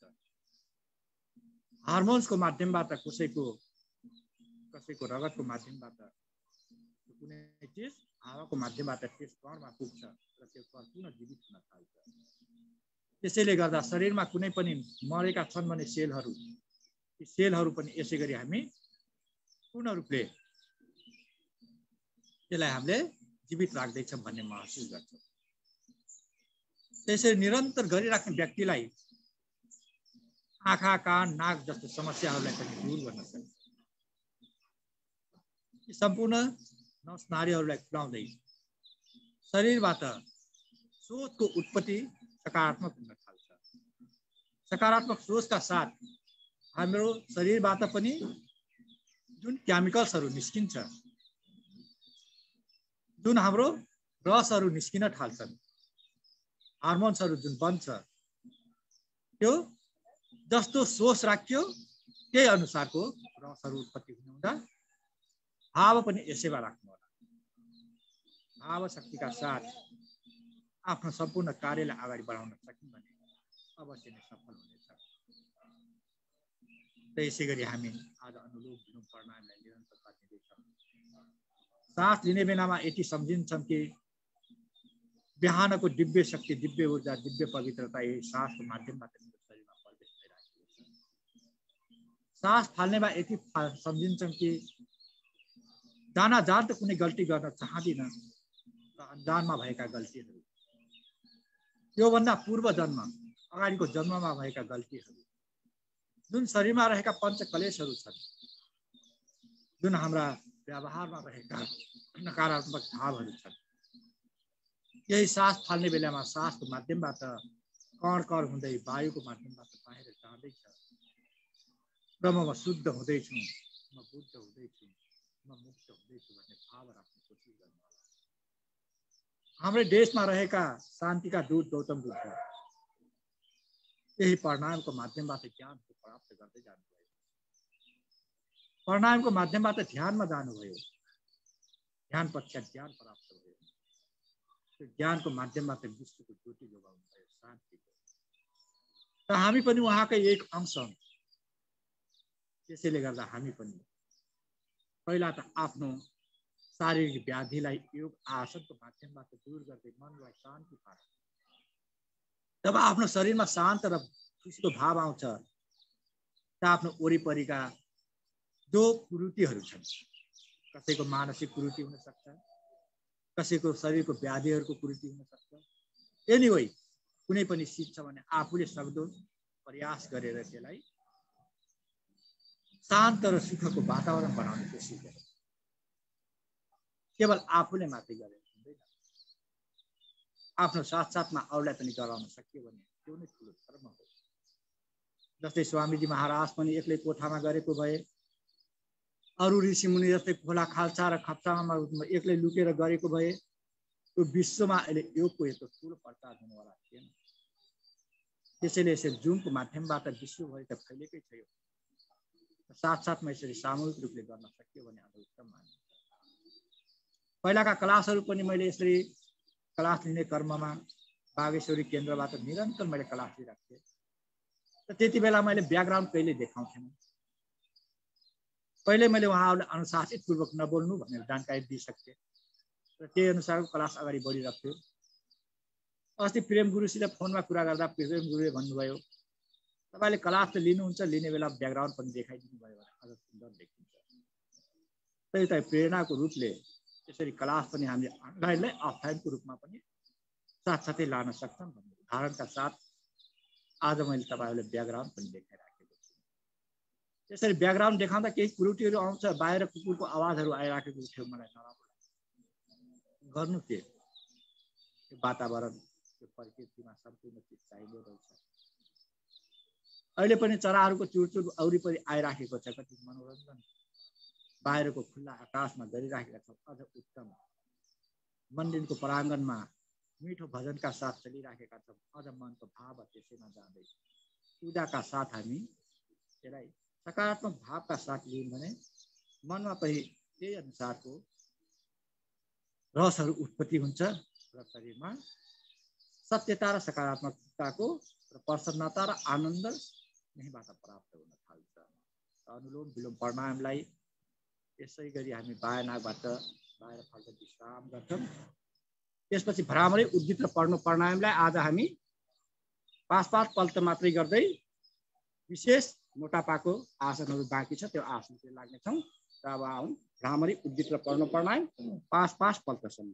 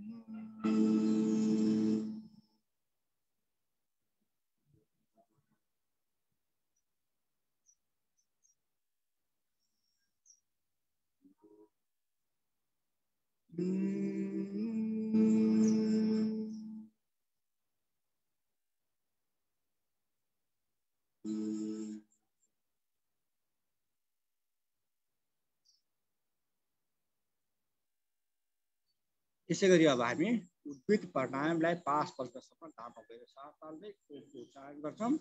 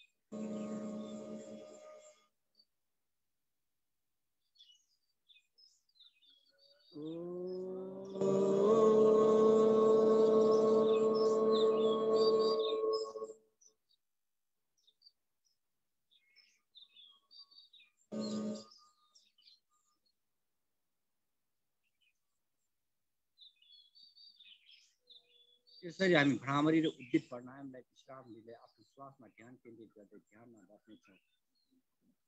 ध्यान नै हाम्रो ज्ञानको पहिलो सुकिला हो। बुद्धले बुद्धत्व प्राप्त गर्नको निमित्त पहिला यही ध्यानको माध्यम पहिलो सिडी, त्यही पहिलो सिडीलाई हामी आत्मसात गर्नेछौँ। नासिकाबाट सास लिइराखेको छ, पुनः त्यही नासिकाबाट बाहिर निस्किराखेको छ। यसमा मधुर ध्यान दिनुहोस्, हजुरको कुन नाक चलेको छ। यदि बायाँ नाक चलेको छ भने मनमा शान्ति एउटा आनन्दको प्रभास भएको महसुस हुन्छ। कसैको दाहिने नाक चलेको छ भने मनमा चञ्चलता र उत्सुकताहरू उत्पत्ति भएको, मन र शरीरको कनेक्सन साथसाथमा भएको महसुस हुन थाल्छ। त अहिले हामी यही श्वासलाई ध्यान केन्द्रित गर्छौँ। यदि कसैको दुईटै नासिका चलेको छ भने अझ उत्तम मानिन्छ कि मनको एकाग्रता साथमा छ। मैले सास लिइराखेको छु र बाहिर निस्किराखेको छ। लिने र थाल्ने कोसिस गरेको छैन। स्वयं रूपले सास जान्छ, नासिका हुँदै मस्तिष्क हुँदै फोक्सोसम्म पुग्दै शुद्ध वायु शरीरले ग्रहण गर्न थाल्छ र अशुद्ध वायु सासको माध्यमबाट बाहिर निस्किन थाल्छ। यसरी निरन्तर यसको अभ्यासले गर्दा शरीरमा पूर्ण शुद्धताको प्राप्त हुन थाल्छ। यसरी प्राप्त हुँदै जाँदा आफ्नो शरीर ध्यानमा केन्द्रित रहन्छ। यो श्वासमा हाम्रो शरीरका कुनै पनि अङ्ग प्रत्यङ्गहरूले क्रियाशीलमा आउँदैनन्। जब शिथिल अवस्थामा आइसकेपछि क्रिया गर्दैन, त्यस बेलामा हाम्रो ऊर्जा शक्ति प्रयोगमा आउँदैन। त्यसैले गर्दा ध्यानको माध्यमबाट ज्ञान त प्राप्त भयो, साथसाथमा हाम्रो बल, बुद्धि र हाम्रो शक्ति पनि सन्चय हुन थाल्छ। त्यसले गर्दा शक्तिवान हुनको निमित्त यो विश्रामको अवस्था अथवा ध्यानको अवस्था पूर्ण रूपले आफ्नो मनलाई सहज पार्दै श्वासमा केन्द्रित गर्नुपर्छ। र आज हाम्रो मोटापाको क्लास भएकोले गर्दा आज ध्यानको समयलाई यसरी नै विश्राम गर्दै आँखा बन्द छ, हातलाई माथि उठाउँछौँ, रगड्छौँ, यस बेलामा ताप निकाल्छौँ। तापलाई हत्केलामा सेकाउँछौँ अनि हेर्छौँ। यसै गरी प्राणायामलाई यही विश्राम दिन्छौँ। अब हामी मोटापाको प्याकेज उभिएर गर्ने 4वटा आसनलाई हामी योगिङ जगिङ र सूर्य नमस्कारको बिचमा गरिसकेका छौँ। अब बसेर गर्ने मोटापाको प्याकेजमा जान्छौँ। यो हो सूक्ष्म व्यायाम गर्दा गरिसके तापनि यसलाई पूर्णता दिन कोसिस गर्नुहोला। 1 2 3 4 5 6 7 8 9 यो सूक्ष्म व्यायाममा गरिसकेका छन्। त्यसले गर्दा यसले हामी ल्याउनको निमित्त मात्रै 15 पल्ट गर्छौँ। 11 12 13 14 15 यसैलाई विपरीत आफ्नो शारीरिक अवस्था अनुसार अगाडि जाँदा सास खाली, पछाडि आउँदा सास बढ्दै, शरीर र परिस्थिति अनुसार आफ्नो शारीरिक क्षमता अनुसार जति सकिन्छ बढी र छोटो गर्न सकिन्छ। यसलाई हामीले फेरि हजुरहरूको मनमा लाग्न सक्छ यो त हामी सूक्ष्म व्यायाममा गरिसकिने, तर यो प्याकेज नबिग्रियोस् भन्नको निमित्त जुन हाम्रो प्याकेजमा 3टा छन् बसेर गर्ने आसनहरू, त्यो आसनलाई जोडिराखेका छन्। 15 ल अब स्थित कोण आसन आउनुहोस् है त। खुट्टालाई जति सकिन्छ कन्जुसाइ गर्ने होइन, यति गर्ने होइन, जति सकिन्छ फैलाउने कोसिस गर्नु, अझ फैलाउनु। अब बल्ल स्ट्रेट हुन्छ, हात सिधा। अर्को हातले अर्को खुट्टा, पछाडिको हातलाई हेर्दै 1 2 3 रोकिराख्नु, 4 5 6 7 8 पछाडिको हातलाई हेर्ने, 9 10 11 12 13 14 15 16 17 18 19 20 21 22 23 24 25 26 27 28 30 अर्कोतिर ल। 1 2 3 4 5 6 7 8 9 10 11 12 13 14 15 16 17 18 19 20 21 22 23 24 25 26 27 28 29 30 यहाँ टिपेर कतिका साथ 1 2 3 4 5 6 7 8 9 10 11 12 13 14 15 16 17 18 19 20 यस पश्चात अर्को आसन आयो हाम्रो पश्चिम उत्तान आसन है त। हातलाई माथि लाने, बुढी औँलालाई समात्ने। पहिला सक्नेले कुइना मात्रै यति राख्नु होला, यति सक्नुहुन्छ भने ठिक छ, यति मात्रै रोक्नुहोस्। सक्नेले चाहिँ आफ्नो पश्चिम उत्तानासनलाई पूर्णता दिनुहोला। यसमा आफ्नो शारीरिक अवस्था अनुसार रोक्ने कोसिस गर्नु। सक्नेले कपालभाती गर्दा अझ उत्तम मानिन्छ। यसमा नसक्नेले भस्त्रिका प्राणायाम सामान्य सास आउन दिने जान दिने, एकछिन रोक्ने कोसिस गर्ने। कमसेकम 30 सेकेन्ड त रोक्नै पर्यो, पहिलो दिन हो। त्यसलाई हाम्रो निरन्तरता दिन थाल्यो भने 40 सेकेन्ड 50 सेकेन्ड गर्दै 1 मिनटदेखि आफ्नो शारीरिक अवस्था र समय परिस्थिति अनुसार 5-5 मिनट पनि रोक्न सकिन्छ। हिजो पनि हामीले लुम्बिनी प्रदेशको जुम आइडीबाट क्लास दिने क्रममा यो मोटापाकै विधि गरेका थियौँ। आज फेरि मोटापाकै विधि परेकोले गर्दा हाम्रो साधक साधिकालाई अति उत्तम भयो। कारण किन 2 दिन एउटै प्याकेज भनेपछि सर्लङ्ग थाहा हुन्छ कि मोटापामा यो गरिने रहेछ भन्ने कुरा। त्यसरी योभन्दा अगाडि डायबिटिसको 2 दिनको क्लास थियो लुम्बिनी प्रदेशबाट। क्रमशः हामी क्लास यसरी निरन्तर लिँदै जान्छौँ। अब यसलाई तीव्र गतिका साथ 1 2 3 4 5 6 तीव्र गति अझ 7 8 9 10 11 12 13 14 15 16 17 18 19 20 21 22 23 24 25 26 27 28 29 30। धन्यवाद। बसेर गर्ने तिनवटा आसनलाई पनि हामी विश्राम दिन्छौँ। अब जान्छौँ बायाँतिरबाट कोल्टो पर्दै पेटको बलले गर्ने आसनको भुजङ्ग आसन र सल्वासन। भुजङ्ग आसनको 2टा पोजिसनलाई राखिएको छ यहाँ। तिरेक भुजङ्ग आसन पनि अति उत्तम मानिन्छ, तर तिरेक भुजङ्ग आसन विशेष गरी डायबिटिसको लागि राखिएको छ। त्यसले गर्दा भुजङ्ग आसन छातीको दायाँ बायाँ हात सास लिँदै माथि उठाउनु। अब कपालभाती गर्दै जाऊँ। 1 2 3 4 5 6 7 कपालभाती निरन्तर। 8 9 10 11 12 13 14 15 16 17 18 19 20 21 22 23 24 25 26 27 28 29 30। साथ छोड्दै तल। यसलाई तीव्र गतिका साथ 1 2 3 4 5 6 7 8 9 10 11 12 13 14 15 16 17 18 19 20 21 22 23 24 25 26 27 28 29 30। धन्यवाद गुरु। साथसाथै यसरी सम्पूर्णले गरेकोमा अति आनन्द लाग्छ। बायाँ हात तल दाहिने हात माथि। ल सास लिँदै पूर्ण भुजङ्ग। पछाडि खुट्टा जोडेको अवस्थामा अझ कपालभाती प्राणायाम स्थित रूपमा। 1 2 3 4 5 6 7 8 9 10 11 12 13 14 15 कपालभाती निरन्तर गर्नु। 16 17 18 19 20 21 22 23 24 25 26 27 28 29 30। यसलाई तीव्र गतिका साथ 1 2 3 4 5 6 7 8 9 10 11 12 13 14 15 16 17 18 19 20 21 22 23 24 25 26 27 28 29 30। धन्यवाद।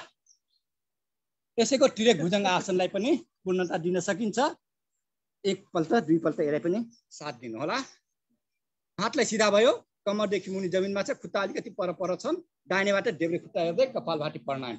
1 2 3 4 5 6 7 8 9 10 11 12 13 14 15 16 17 18 19 20 21 22 23 24 25 26 27 28 29 30। साथ छोड्दै तल जान्छौँ। पुनः अर्कोतिरबाट कपालभाती प्राणायामलाई साथ गर्नु होला। मोटापा यहीँबाट कम हुन थाल्छ। 1 2 3 4 5 6 7 8 9 10 11 12 13 14 15 16 17 18 19 20 21 22 23 24 25 26 27 28 29 30। यसैलाई पनि तीव्र गतिका साथ 1 2 3 4 5 6 7 8 9 10 11 12 13 14 15 16 17 18 19 20 21 22 23 24 25 26 27 28 29 30 31 32 धन्यवाद। अब सलवासन जङ्गामुनि हात च्यापु जमिनमा सास लिँदै दाहिने खुट्टा उठाउने कपालभाती निरन्तर 1 2 3 4 5 8 9 10 11 12 13 14 15 16 17 18 19 20 21 22 23 24 25 26 27 28 29 30 साथ छोड्दै तल पुनः अर्को खुट्टालाई उठाउँछौँ ध्यानका साथ 1 2 3 4 5 6 7 8 9 10 11 12 13 14 15 16 17 18 19 20 21 22 23 24 25 26 27 28 29 30 साथ छोड्दै यसरी तीव्र गतिका साथ चलाउनु 1 2 1 1 2 3 4 5 8 9 10 खुट्टा मात्रै चलाउने 11 12 13 14 15 16 17 18 19 20 23 24 25 26 27 28 29 30 दुईटै खुट्टालाई सँगै 1 2 4 5 6 7 कपालभाती 8 9 10 11 12 13 14 16 17 18 19 20 21 22 23 24 25 26 27 28 29 30 साथ छोड्दै तल दुईटै खुट्टालाई सँगै 1 2 का तालमा 1 2 3 4 5 6 7 8 9 11 12 13 14 15 16 17 18 19 20 22 23 24 25 26 27 28 29 30 धन्यवाद। त्यसपछि सल्वासन पश्चात अब हामी बायाँतिरबाट कोल्टो पर्दै अर्धहलासनका दुईटा पोजिसन मध्ये एउटै गर्दा नि हुन्छ समय र परिस्थिति अनुसार, नभए दुईटै गर्दा पनि उपयुक्त हुन्छ। समयले साथ दिएसम्म आज हामी अर्धहलासनको एउटै पोजिसन गर्छौँ। दुईटै खुट्टालाई सँगै उठाउँ र कपालभाती गरौँ। 1 2 3 4 5 6 7 8 9 10 11 12 13 14 15 16 17 18 19 20 21 22 23 24 25 26 27 28 29 30 साथ छोड्दै बिस्तारै तल जानु होला जति सकिन्छ। अब यसलाई जमिनमा एकचोटि छुवाउनु। कम्मर दुख्नेले चाहिँ एउटा एउटा खुट्टा उठाउने छोड्ने, कम्मर जसको दुख्दैन उहाँहरूले दुईटै खुट्टा सँगै 1 2 3 4 5 6 7 8 9 11 12 13 14 15 16 17 18 20 21 22 23 24 25 26 27 28 29 30 यस पश्चात आउँछ हाम्रो द्विचक्रिक आसन पाद वीरता आसन।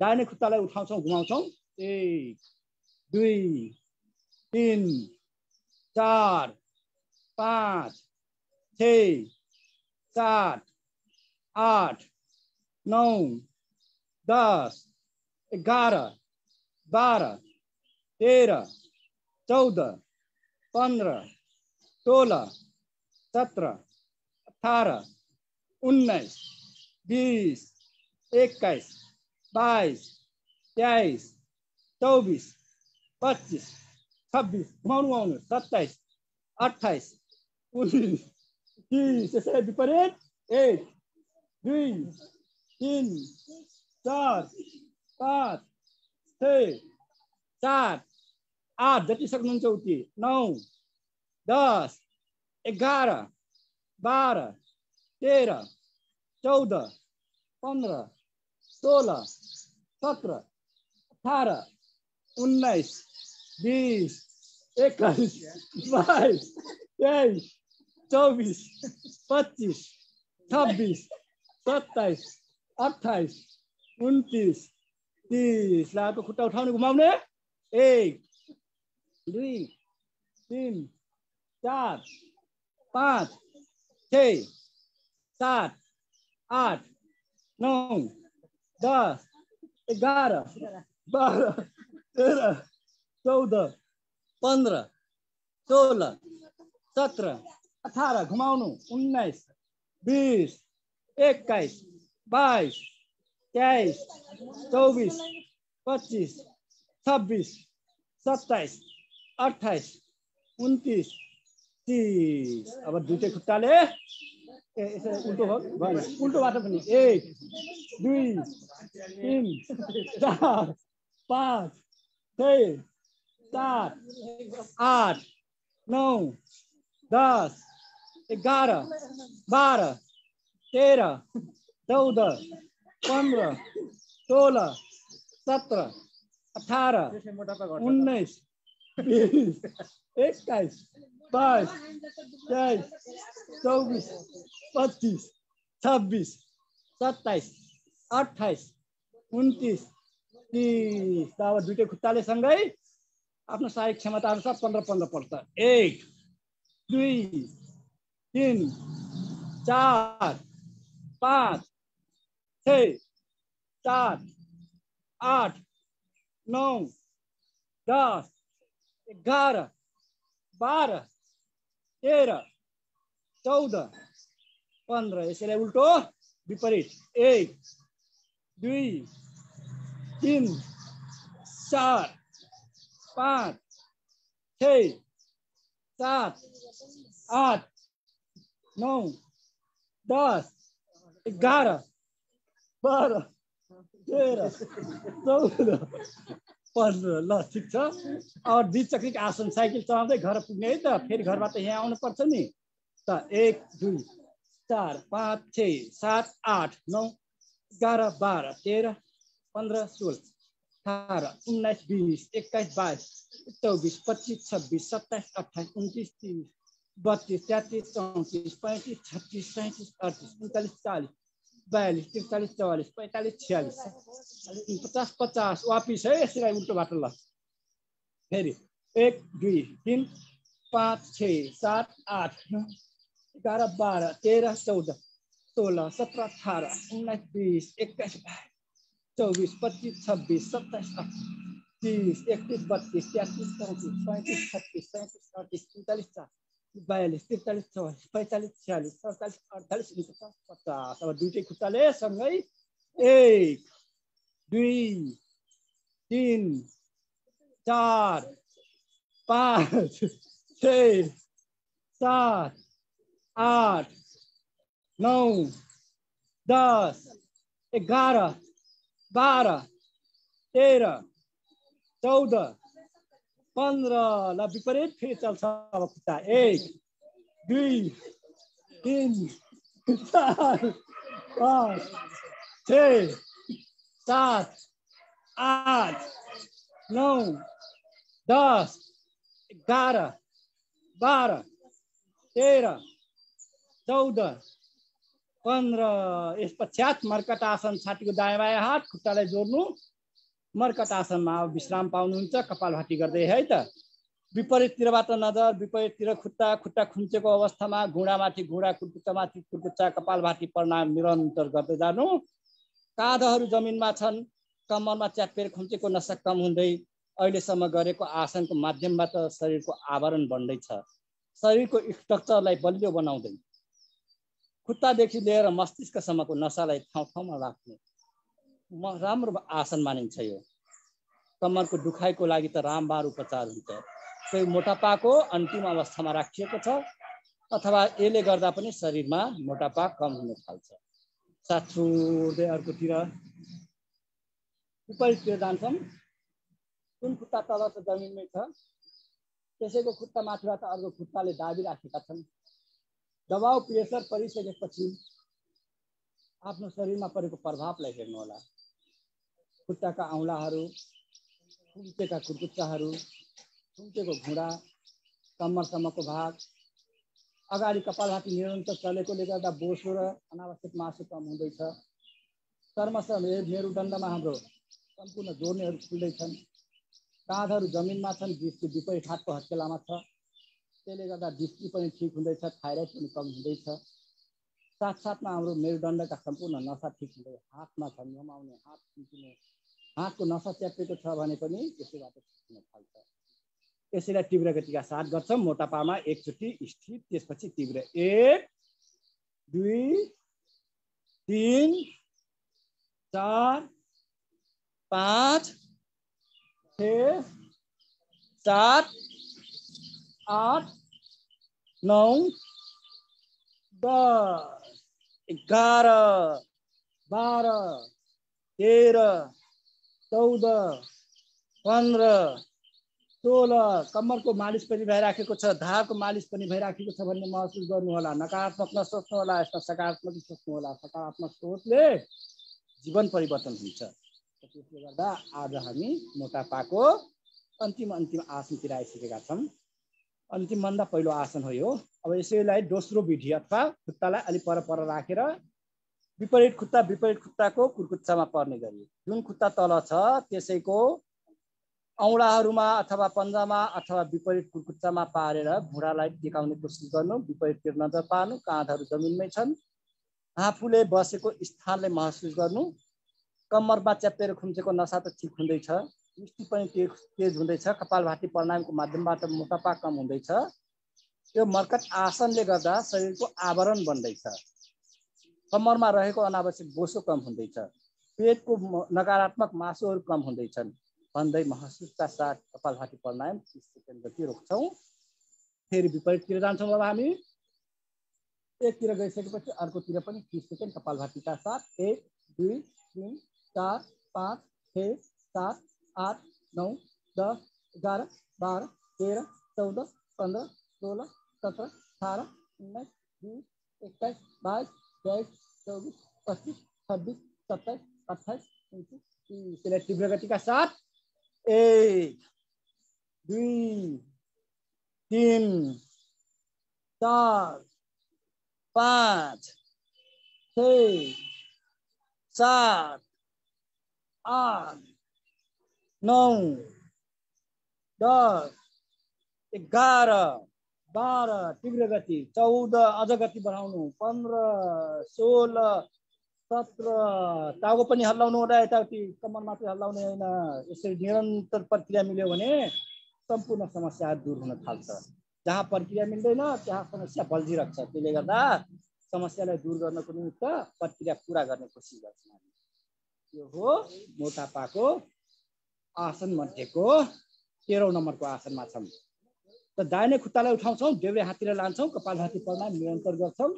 1 2 3 4 5 6 7 8 9 10 11 12 13 14 15 16 17 18 19 20 21 22 23 24 25 26 27 28 30। पुनः अर्को खुट्टा अर्को हाततिर लगाएर कपालभाती प्राणायाम गर्नु होला। दृष्टि तेज हुँदै यसले पनि मोटापालाई कम गर्नको निमित्त तपाईको हेर्नुहोस् त दुईटै खुट्टा पुरा भूकम्प भइराखेको होला।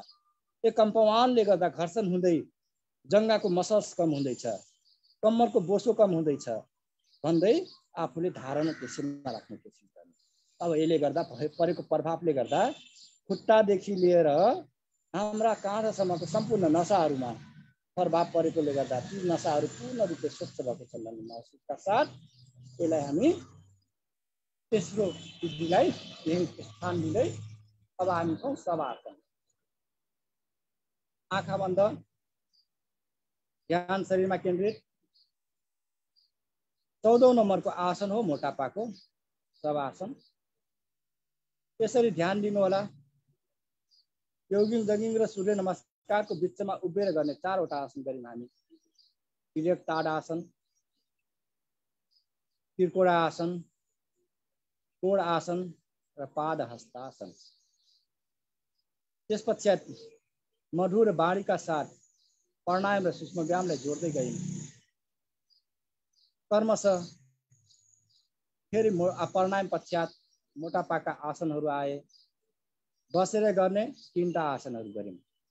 चक्की पिशासन, स्थित कोण आसन, कोणासन, त्यसपश्चात पाद हस्तासन अथवा पश्चिम उत्तानासन। 3टा आसन बसेर गरिसकेपछि पेटको बलले गर्ने 2टा आसनलाई भुजङ्ग आसनको 3टा रूपलाई गर्यौं र सल्वा आसनको 2टा रूपलाई गर्यौं। कर्मशः बायाँतिरबाट कोल्टो पर्दै काँधबाट गर्ने आसनलाई सम्झिन्छौँ। अर्ध हलासन त्यसपश्चात पाद विक्रासन, द्विचक्रिकासन, 13औंमा मर्कटासन र 14औंमा यो सब आसनमा छन्। यसरी सब आसनको माध्यमबाट शरीरमा परेको प्रभावलाई महसुस गर्दै जानु। आफूमा रहेका सम्पूर्ण आत्मशक्तिलाई, शारीरिक शक्तिलाई यही धरती मातालाई छोड्दै आफूले मान्ने स्थानतिर जाने कोसिस गर्नु। आफू नजिकमा रहेको मन्दिरको दर्शन गर्ने कोसिस गर्छौँ। आत्मालाई त्यतैतिर लान्छन्। दुईटै आँखाको बिचबाट ज्योतिलो तारा स्वरूप आत्मा बाहिर निस्किन्छ।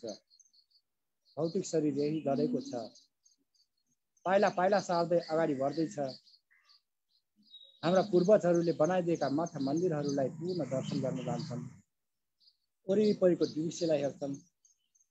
त्यहाँ रहेका भगवानहरूको भावलाई लिन्छन्। त्यहाँ रहेका पुजारीहरूको आशीर्वाद लिन्छन्। कर्मशः आफूले चिताएको चिजलाई स्मरण गर्छन्। आफूमा रहेको ग्रह दशालाई त्यही त्याग गर्ने कोसिस गर्छन्।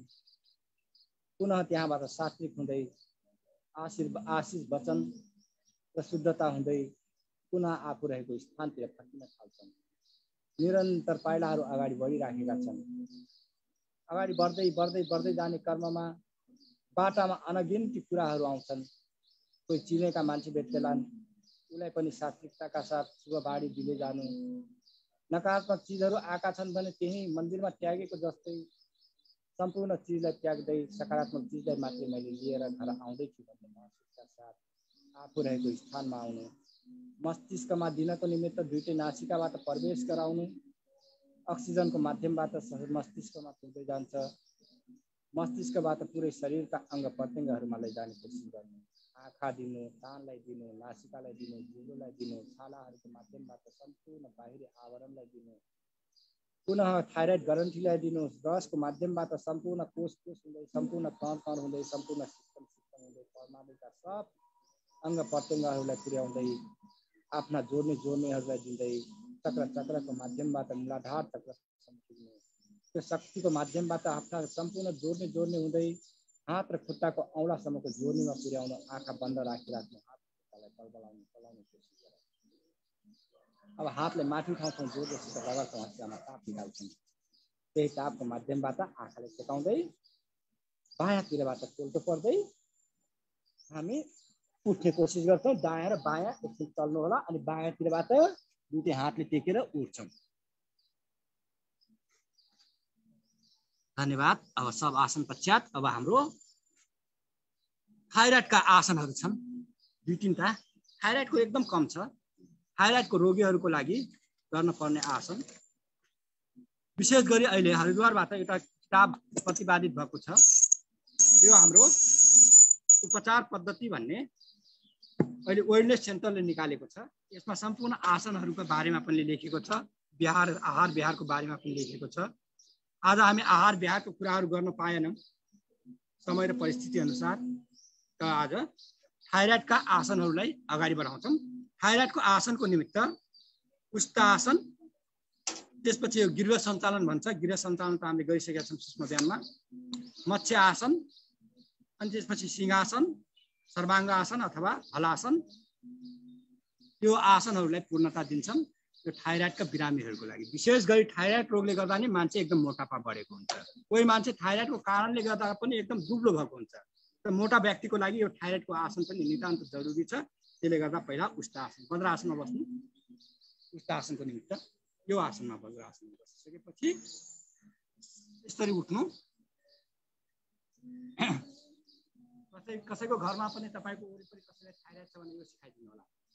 बसिसकेपछि यसरी हातलाई लाने पछाडि, अर्को खुट्टालाई पनि समात्ने अनि शिरलाई पछाडि लाने, घाँटी तन्काउने कोसिस गर्ने। यसमा पनि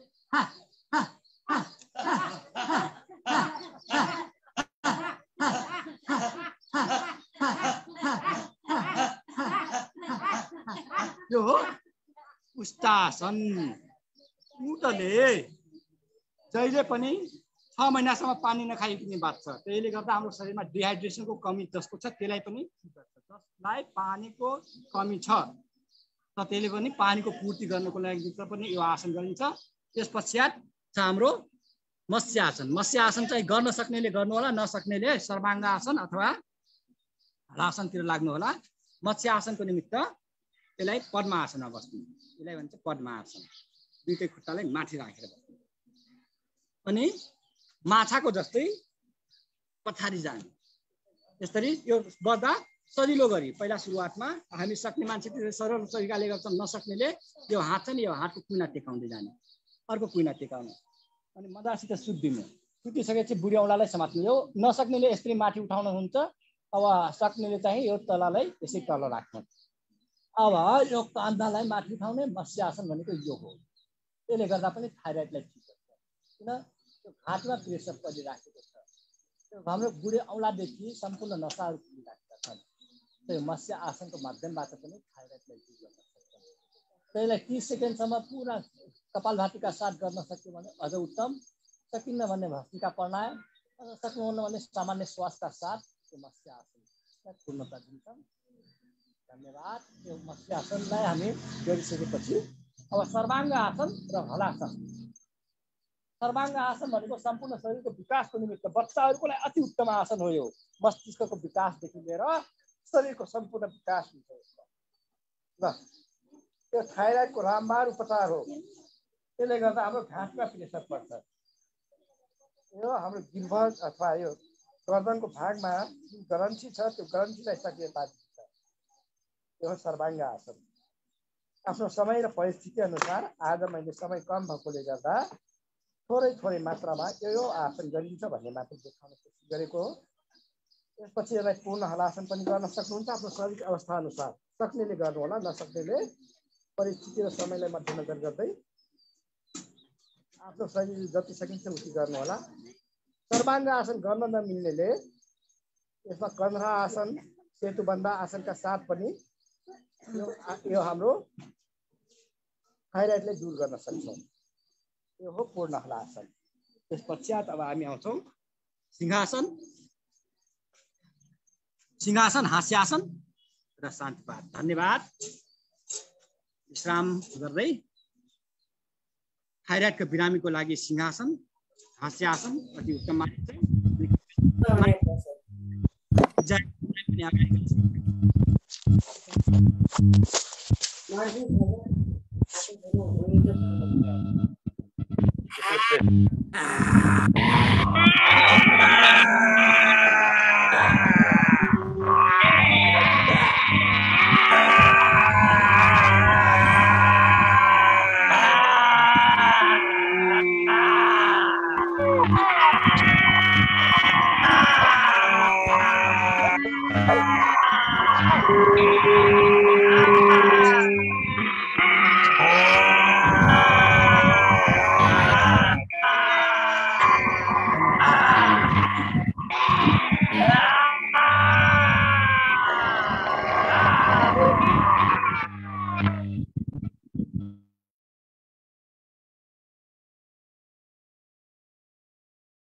अब सिंहासन पश्चात अब हास्यासन।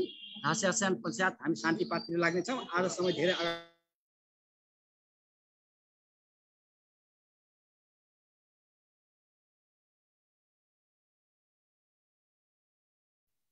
उहाँको डाटा प्याकेज सकियो कि आफै हाँस्नु पर्ला जस्तो लागिरहेछ। अनि डाटा लिनुभएको थियो, सायद सकिएको अवस्था छ। अब सबैजना अनम्युट गर्नु होला, दिल खोलेर हाँस्नु होला, हाँस्नु होला। आजको प्रमुख प्रशिक्षक अड्केको अड्कै भयो।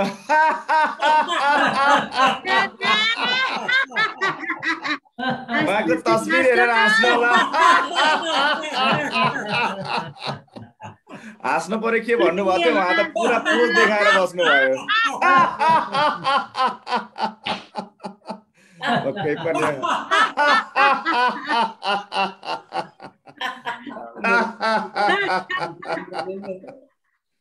हुन्छ, धेरै धेरै धन्यवाद। अब आज प्रमुख प्रशिक्षकले धेरै राम्रो क्लास चलाउनु भएको थियो। अब शान्ति पाठतिर हामी जानुपर्छ। शान्ति पाठमा जाँदै गर्दा कसलाई स्पटलाइट गरौँ, उहाँले अनम्युट गरेर शान्ति पाठ गरिदिनु होला। प्रविधिमा रहनुहुने मित्रहरूले आज हाम्रो धर्मराज गुरुङले हजुर मार्गुरु आफै गर्नु म आफै गर्ने हस् त आउनुहोस् ओम देव शान्तिरन्तरिक्षं गं शान्ति पृथिवी शान्तिरापः शान्तिरोषधयः शान्ति वनस्पतयः शान्तिर्विश्वे देवः शान्तिर्ब्रह्म शान्ति सर्वगुण शान्ति शान्तिरेव शान्ति सामा शान्तिरेधि ओम शांति शांति शांति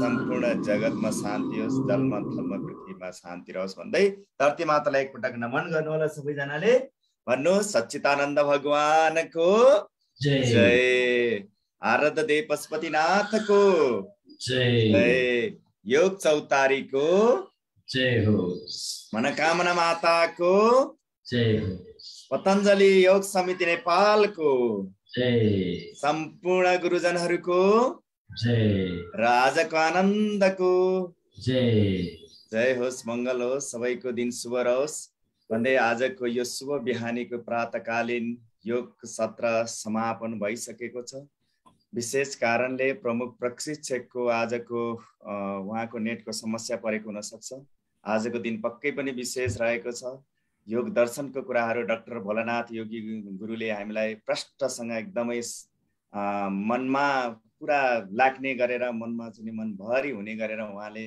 प्रस्तुत गर्नुभएको थियो त्यहाँ पनि साह्रै राम्रो भयो भने आजको प्रमुख प्रशिक्षक युवा जोशको साथमा अत्यन्त जोशिलो तरिकाले आजको योग अभ्यास गराउनु भएको उहाँ प्रत्यक्ष रूपमा पनि नेपालगञ्जको वाटर ग्राउन्डबाट वाटरबाट हुनुहुन्थ्यो उहाँलाई धेरै धेरै धन्यवाद र विशेष धन्यवाद दिँदै आजको प्रविधिमा रहनुहुने सम्पूर्ण टिमलाई प्रतिभाज्यू लगायत सम्पूर्ण टिमलाई जसले स्पटलाइट गर्नुभयो जसले आफू नगरेर स्पट हामीलाई प्रविधिमा साथ दिनुभयो यहाँहरू सम्पूर्णलाई धन्यवाद दिँदै यस योग चौतारीका संयोजक आदरणीय गुरु लवराज गुरुलाई धन्यवाद दिँदै र यस कार्यक्रमका योग आजका पूरा व्यवस्थापक धर्मगराज गुरुलाई धन्यवाद दिँदै र सम्पूर्ण 7 दिनका व्यवस्थापक टिमहरूलाई धन्यवाद दिँदै र तपाईँ उपस्थित भएर यस योग चौतारी कार्यक्रमलाई गौरव बढाइदिनु भएको र आफ्नो स्वास्थ्य लाभको लागि निरन्तर जोडिनु हुने सम्पूर्ण दिव्य आत्मालाई विशेष धन्यवाद सहित आजको कार्यक्रम समापन भएको छ समापन गर्दै गर्दा म धर्मराज गुरुलाई केही शब्दहरू केही स्वभावहरू राखिदिनको लागि अनुरोध गर्छु जो आजको व्यवस्थापक हुनुहुन्छ गुरु हजुरलाई स्वागत छ र कार्यक्रम पनि समापन गरिदिनु होला ओम धन्यवाद सहजकर्ता कुमार श्रेष्ठ गुरुजीलाई धेरै धन्यवाद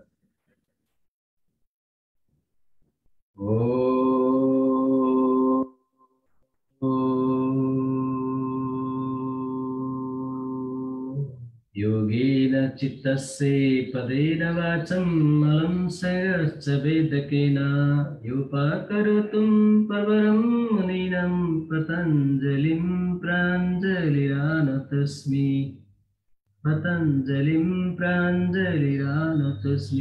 योगद्वारा चित्तको व्याकरणद्वारा बोलेको आयुर्वेदद्वारा शरीरको रोगलाई मैलालाई हटाउने जसले शास्त्रको रचना गर्यो उनी ऋषि पतञ्जलिलाई दुवै हात जोडेर नमन गर्दछु परम सत्तालाई नमन गर्दै परम पूज्य योगी स्वामीजी महाराज आयुर्वेद श्रीमती आचार्य श्री महाराजको सूक्ष्म भक्तिलाई नमन वन्दन गर्दै यस पतञ्जलि समितिद्वारा सञ्चालित प्रातःकालीन आज 757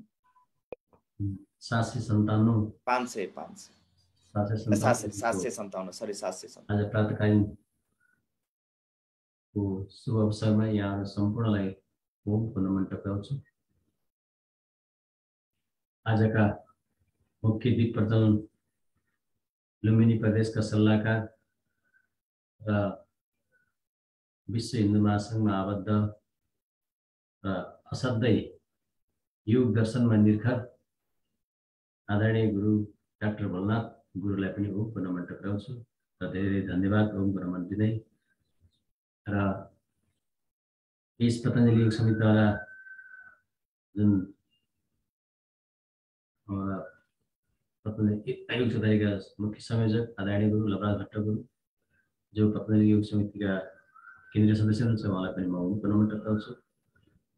र आजका मुख्य प्रशिक्षक दुर्गा चौधरी लुम्बिनी प्रदेशका युवा संयोजक हुनुहुन्छ, उहाँ सधैँ निर्खर व्यक्ति, उहाँलाई पनि म नमन टक्राउँछु, जसले सुन्दर क्लास सञ्चालन गर्नुभयो। र आजका सम्पूर्ण व्यवस्थापक टिमहरू, सातै वर्ग व्यवस्थापक टिमहरू, प्राविधिक टिमहरू र आजका सहजकर्ता कुमार श्रेष्ठज्यू जो काठमाडौँबाट हुनुहुन्छ, उहाँ असाध्यै निर्खर व्यक्ति, सुन्दर आजको कार्यक्रम सञ्चालन गर्नुभयो, उहाँलाई पनि नमन टक्राउँछु। र सम्पूर्ण प्राविधिक मित्रहरू, फेसबुक अनलाइनमा जोडिनु सम्पूर्ण दिव्य आत्माहरू, केन्द्रदेखि साधना केन्द्रसम्म जोडिनु सम्पूर्ण दिव्य आत्माहरू र विदेशदेखि जोडिनु सम्पूर्ण दिव्यजनलाई पनि नमन टक्राउँछु। र हाम्रो 38वटै जुन प्रत्यक्ष प्रसारणबाट जुन यस कार्यक्रममा जोडिदिनु भएको छ, प्राविधिक तवरबाट त्यस्तो लाइभ जोडिदिने सम्पूर्ण लाइभका प्राविधिकहरूलाई पनि म नमन टक्राउँछु, धेरै धन्यवाद दिन चाहन्छु। विशेष गरेर जुन आज हामी 757 दिनमा हामी आइसकेका छौँ, आज हामीलाई दिव्य ज्ञान, योग दर्शन सम्बन्धी, योग सम्बन्धी जुन डाक्टर भोलनाथ गुरुले योगको उत्पत्ति र योगलाई गोरखनाथले कसरी उद्धार गरेका छन् अथवा पतञ्जलि ऋषिले कसरी उद्धार गरेका छन्, भगवान श्रीकृष्णले कसरी के भन्नुभएको छ, जस्तो योग कर्मसु कौशलम भनेर भन्नुभएको छ भने ऋषि पतञ्जलिले योगस्य चित्त वृत्ति निरोध भनेर भन्नुभएको छ। धेरै अब योगलाई धेरै हिसाबले परिभाषित गरिएको छ। वास्तवमा योगलाई चित्तलाई वृत्ति निरोध गर्ने पनि हो, योगले आफ्नो कर्ममा कौशलता ल्याउने हो। योग गर्ने मान्छेको हरेक कर्ममा कौशलता आउँछ र उसले त्यो कार्यलाई पूर्ण रूपमा कौशलताका साथ सम्पन्न गर्छ।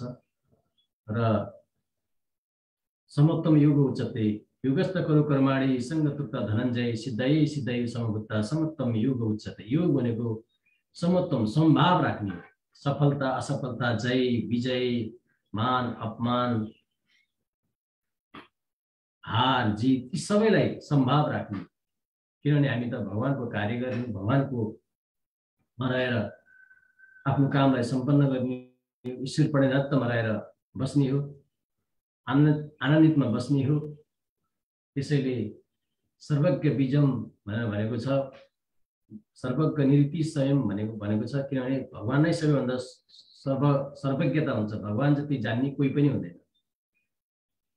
निरित्यम सर्वज्ञ बीजम भनेको यो हाम्रो सूत्रमा पनि भनेको छ, योग दर्शन सूत्रमा भगवान जस्तो जान्ने कोही नै हुँदैन। त्यसैले सयस पूर्वेशामपि गुरु कालेन पक्षदाता, भगवान गुरुको पनि गुरु हो। किनभने गुरुहरू त धेरै छन्, अहिले पनि विभिन्न क्षेत्रका गुरुहरू छन्। कोही ओम शान्तिका छन्, कोही रजनीशका गुरुहरू छन्, कोही गायत्रीका गुरुहरू छन्, कोही श्रीश्रीका गुरुहरू छन्। हाम्रो स्वामीजी महाराज पनि गुरु नै हुनुहुन्छ। तर गुरुको पनि गुरु भनेको ईश्वर हो। त्यो ईश्वर जतिको जान्ने कोही पनि हुँदैन भनेर जुन हाम्रा दर्शनहरूमा, विभिन्न पुराणहरूमा, भागवत गीताहरूमा भनेको छ। यसले सम्भाव राख्छ। विभिन्न यसरी चाहिँ भगवान कृष्णले, ऋषि पतञ्जलिले, गोरखनाथले, गुरु गोरखनाथले पनि यसरी विभिन्न योगलाई परिभाषित गरिएको छ। आज त्यो विषयमा जुन डाक्टर भोलनाथ योगी गुरुले हामीलाई दिव्य ज्ञान दिनुभएको छ। उहाँको दिव्य ज्ञान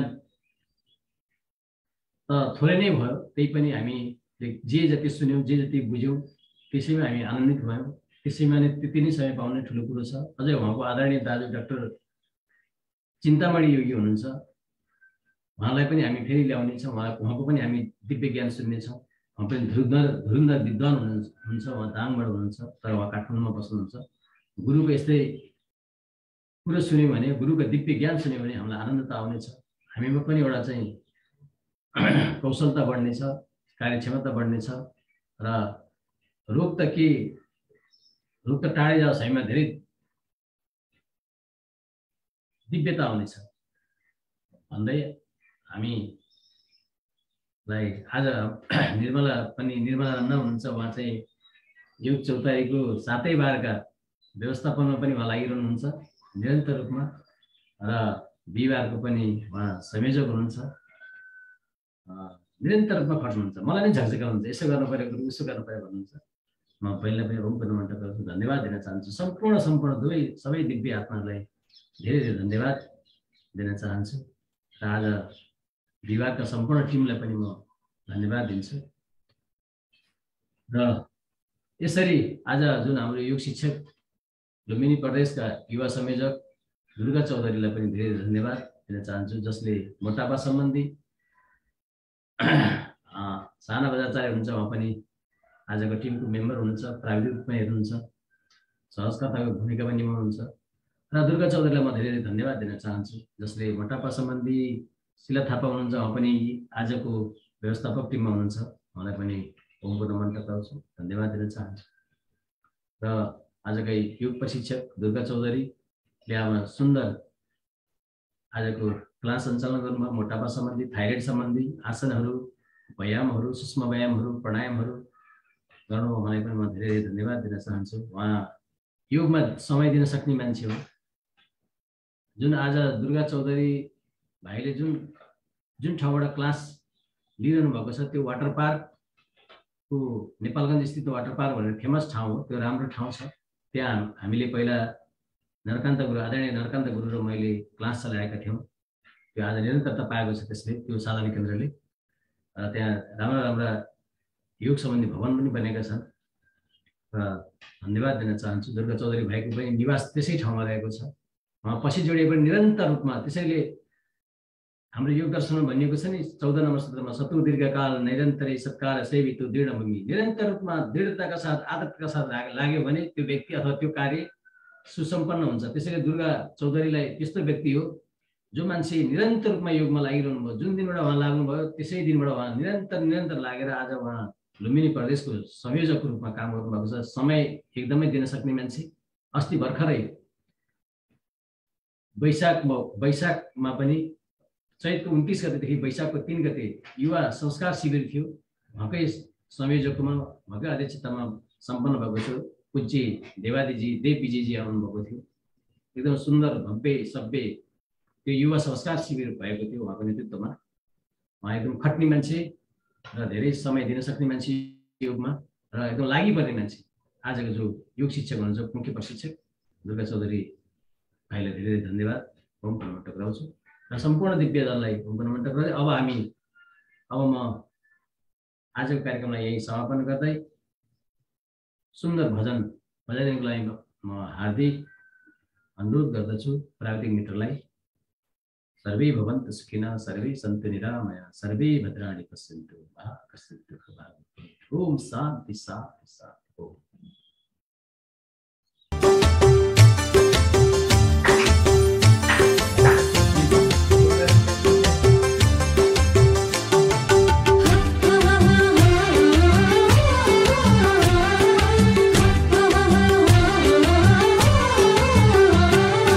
आओ साथी आओ सबै मिली योग गरौँ, आदि योगी शिवको शरण परौँ।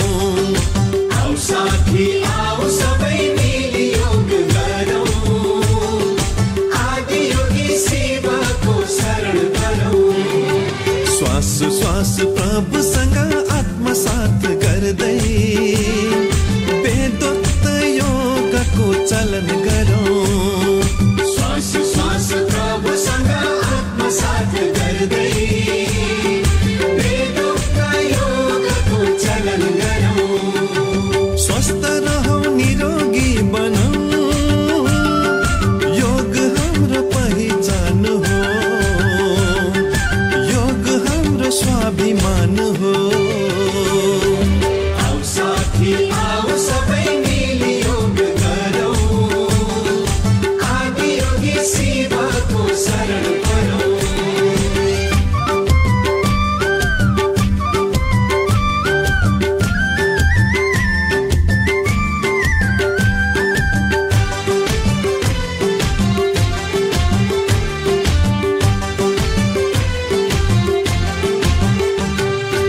अष्टाङ्ग योगका गुण छन् अपार अष्टाङ्ग योगका गुण छन् अपार खोल्छन् यिनैले आत्मबोधको द्वार खोल्छन् यिनैले आत्मबोधको द्वार मोक्षको प्राप्ति नै हो योग सार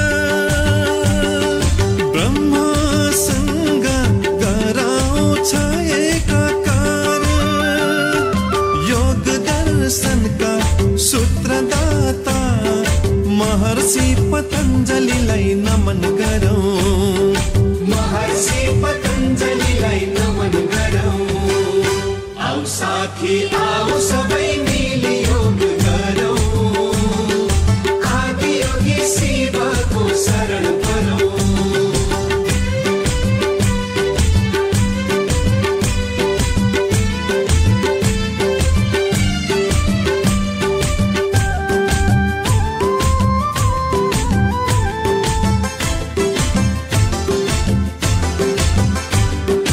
योग हाम्रो संस्कृति हो योग ऋषि परम्परा योग हाम्रो संस्कृति हो योग ऋषि परम्परा योग भूमि नेपाललाई बनाऊ सधैँ हरा भरा योग भूमि नेपाललाई बनाऊ सधैँ हरा भरा पथ्य होस् हाम्रो आहार पवित्र होस् विचार समताको भाव रहोस् गरौँ सद्व्यवहार स्वच्छ मन वचन पवित्र कर्मले योगको महानता मनन गरौँ योगको महानता मनन गरौँ आऊ साथी आऊ सबै मिली योग गरौँ आदि योगी शिवको शरण परौँ